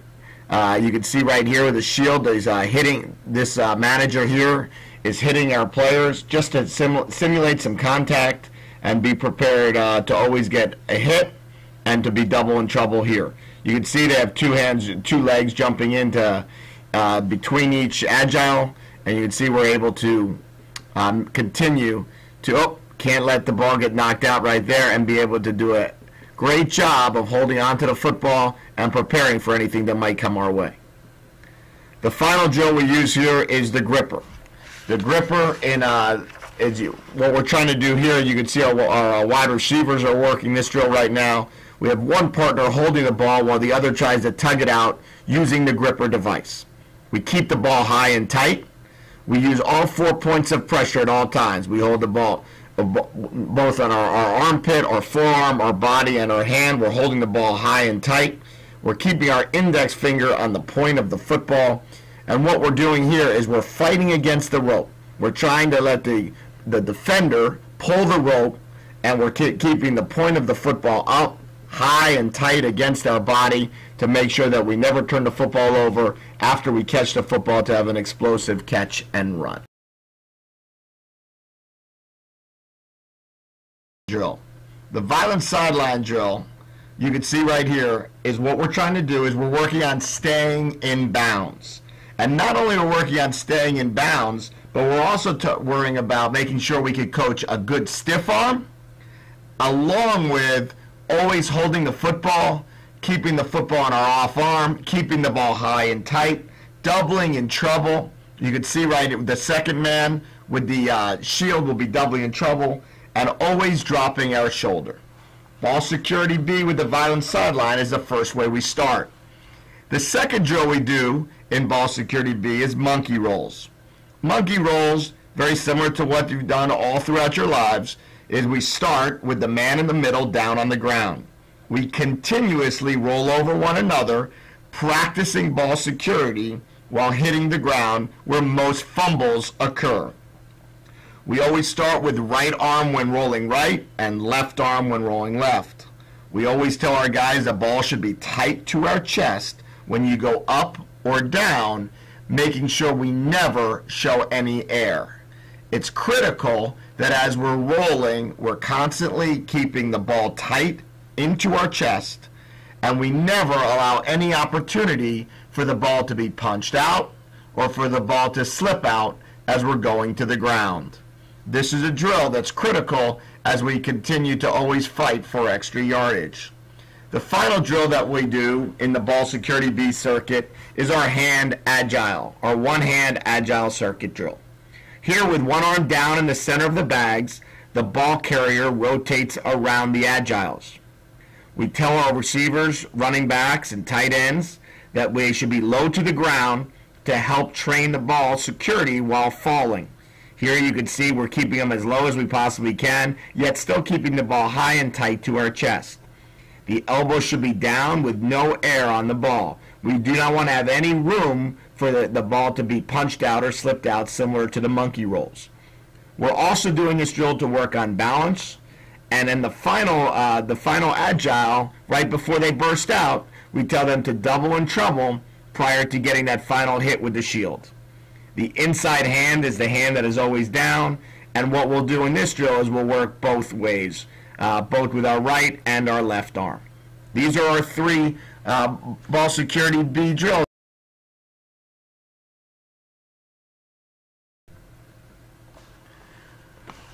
On Tuesdays, we start practice off with a cutting circuit. It's very important for our program for all of the players on our football team to do a great job cutting. It's also important that they understand all the safety aspect of cutting. Here you can see that we begin by taking a small jump set. We try to always maintain inside leverage. We lock out the defender to keep their hands down, and then we shoot for the top of the defender's kneecaps, keeping the eyes up and the pads down. It's very important for us with our offensive linemen that we always are coaching our punch and cut drill, because it's an important part of our quick game and some other aspects of our passing game and parts of our running game.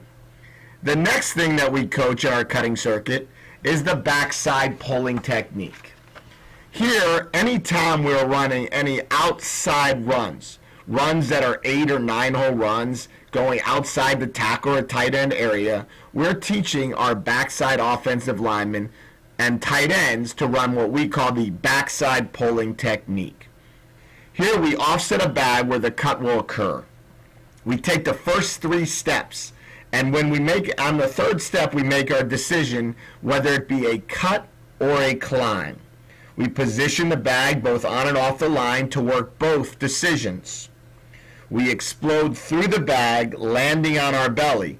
And what we ask our players to do is to see how far downfield they could end up, keeping their eyes up, telling them they always must see what they are cutting. You must make sure that your players keep their eyes up and they get a nice slide all the way through the drill and as far as they can go. We're asking our players to go somewhere between 3 to 5 yards after the cut and to finish through the bags. Here they then finish through, they run back to the line, and they cut again. We're working our backside pulling technique often to make sure we do a great job on game day. The final drill we work in our cutting circuit is our angle cuts. Our angle cuts, we're working with a bag to the right and to the left and right in front of the player. The first and most important aspect of this drill is we must have a great takeoff. Eyes must stay up to see the target. The next thing we're asking is we want to explode off of your power and plant leg. We finally want to throw our shoulder and forearm through the point of attack while keeping our eyes up.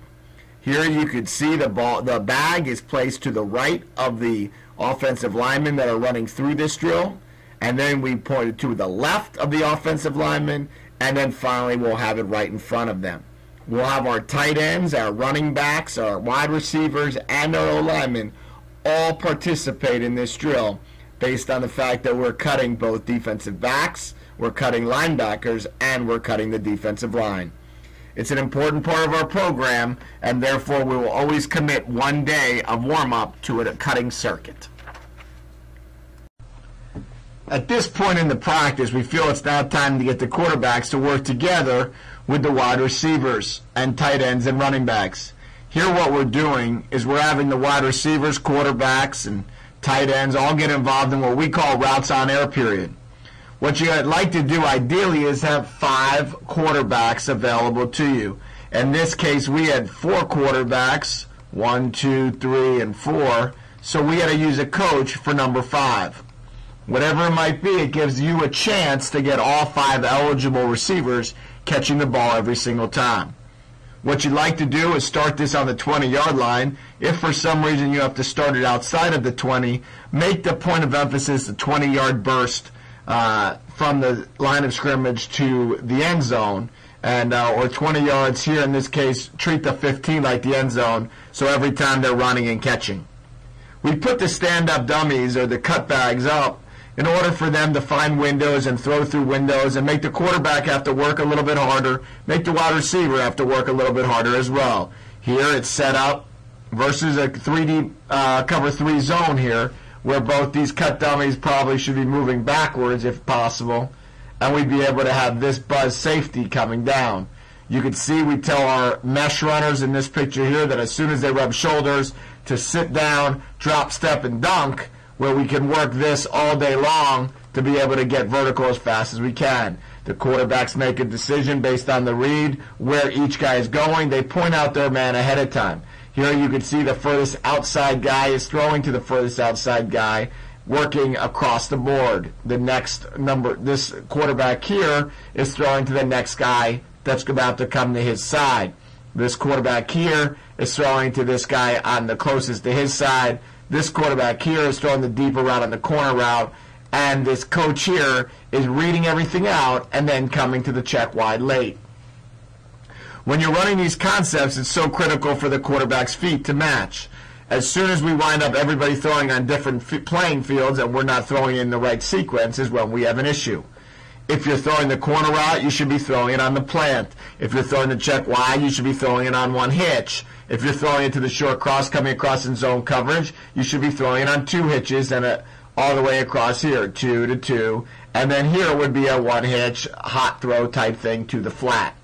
But as you can see, it's a way to get 5 balls in the air every single time, 5 different guys going, and then be able to mix and match the formation, the personnel group, and what we're trying to get done in terms of making big-time plays.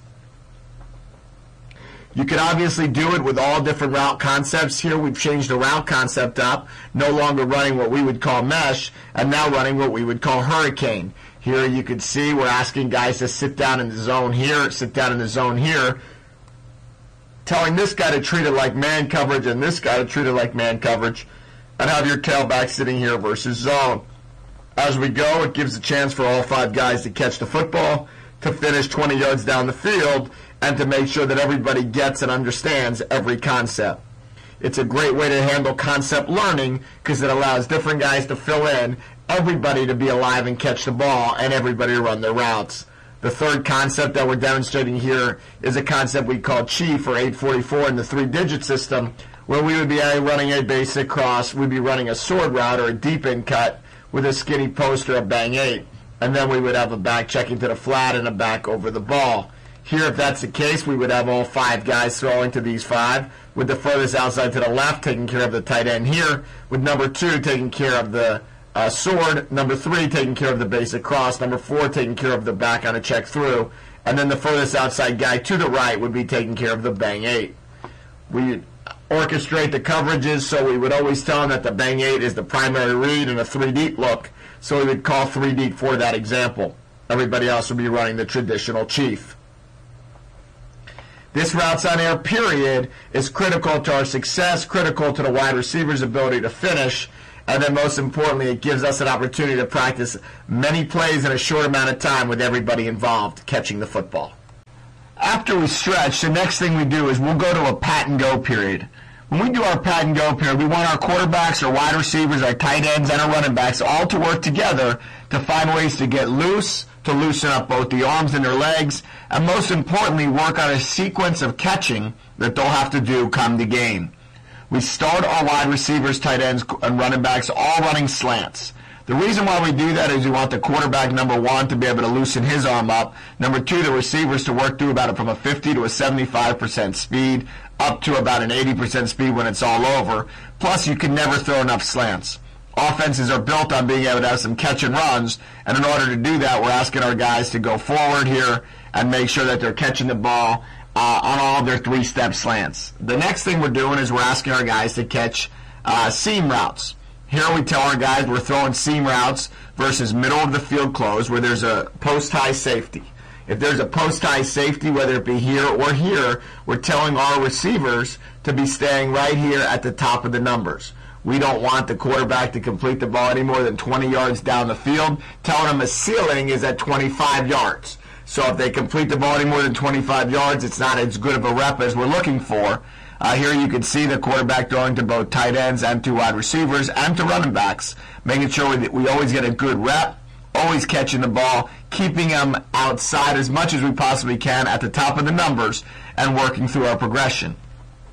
After we've gone through the line of slants and then the line of outside seam routes, we move our wide receivers in, and we ask our wide receivers to get into what a slot formation would be. Same with their tight ends and our running backs. Here you can see they're in a slot formation, and what we do is we work on cover 2 benders. We like to throw all go often in this offense, and in order to do that, you have to be prepared and able to throw it against 2 safeties.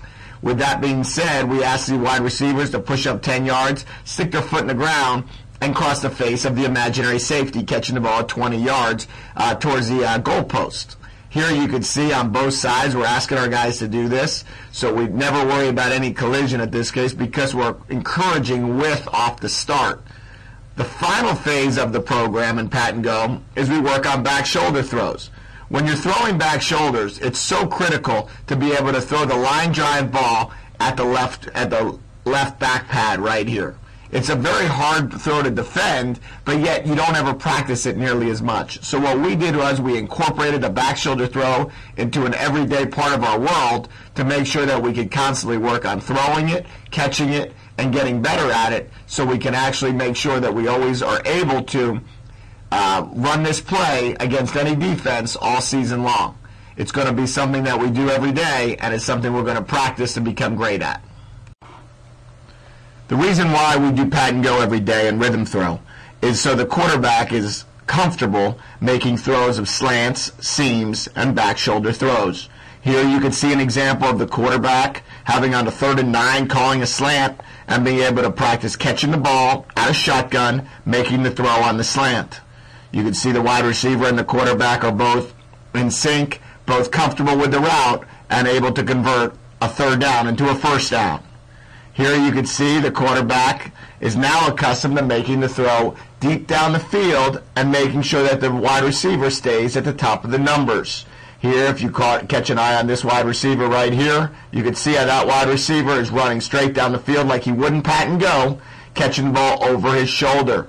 What we're asking the quarterback to do is release the ball off of one hitch, one hitch, and release the ball, and that is exactly what we would ask him to do in both his pat and go and his individual work.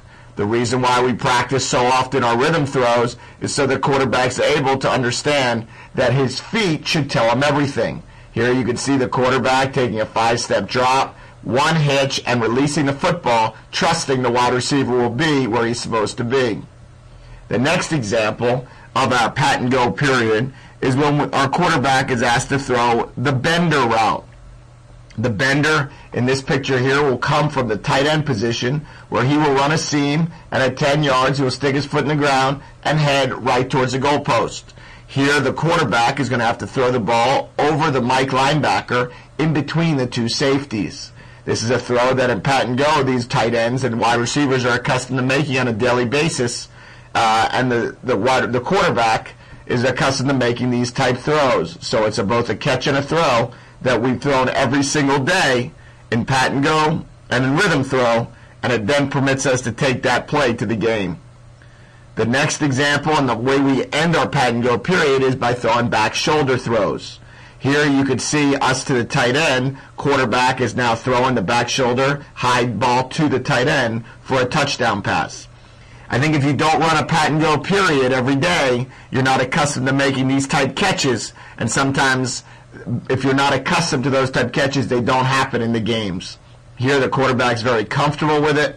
Quarterback knows exactly the footwork he's going to use. The tight end's able to react to the ball and give us a big time play. The final example of the back shoulder throw is the deep back shoulder throw, one that we also practice in our pat and go period. Here the quarterback's laying it out there to the wide receiver's back shoulder. You can see in this case here the opportunity is either an over the top and hope that this guy can't dig it out, or a back pad, which is indefensible. Here, as he throws the back pad throw, the wide receiver is accustomed to reacting to the football, is accustomed to making sure that he can tuck the ball in, and now scoring a touchdown in this situation. The quarterback, you can see, is on one hitch, delivering the ball to the back pad, making a great throw and catch, and allowing the Miami Hurricanes to score a touchdown. As we know in football, many teams run power or gap plays where you use gap blocking, which is kind of the opposite of zone blocking. It's in and up away from where the ball's going, where zone blocking is out and up to where the ball's going. And one of the hardest blocks is what we call a deuce, and that's a combination block with the guard and tackle to the side of the call. And that guy can do a lot of things. That 3 technique, he could be a 2 technique, he could be inside shade guy, he could be moving. But we want to use constant footwork on these deuce blocks of gap blocking, and we want to trust our eyes and our feet to do the same thing. And you really, so much of this is you have to work these combinations, just like we talked about the zone combinations.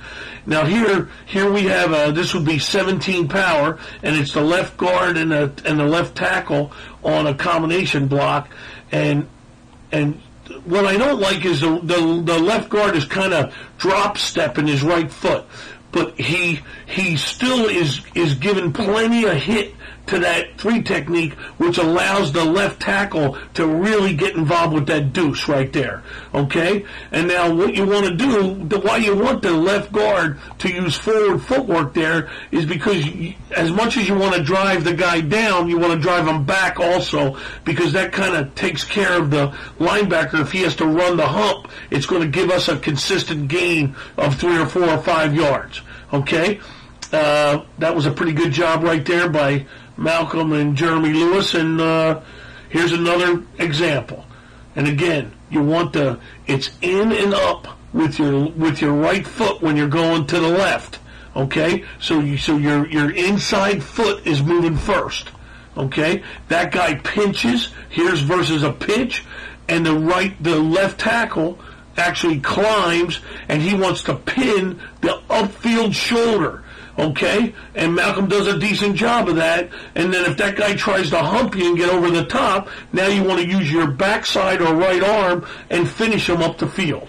Okay, but that's a good job by Jeremy in taking the pinching tackle. Good job by Malcolm climbing and pinning the upfield shoulder. Now we got the right side working on the 3 technique with the left guard pulling. Okay, we're still drop stepping a little too much. That's a better by the right guard, but the right tackle's got to use forward footwork so you can knock the guy off the ball. And and you're always telling that covered guy, the guard, has to look inside, because he could get hit by a pinching nose guard, a blitzing linebacker, and so he wants to be in and up, pads down, and trust the tackle to get there so he can keep going up the field and get whoever shows. Here's some game footage, and it's a 16 power. It's right guard, right tackle on a 3 technique. The 3 wants to play us straight up. It's a pretty good job. The right guard climbs up because the backer's not scraping across, and he wants to come right at him, so we'll take him on. And here comes the back, and oh man, he sneaks out of there, and it's a bust out. Beautiful. And I'm not saying there's a lot of important blocks there, but that deuce block ends up being as important as anything on this power. Here's a backer trying to run through in the A gap, and again, what we're talking about is in and up footwork, but your eyes are inside.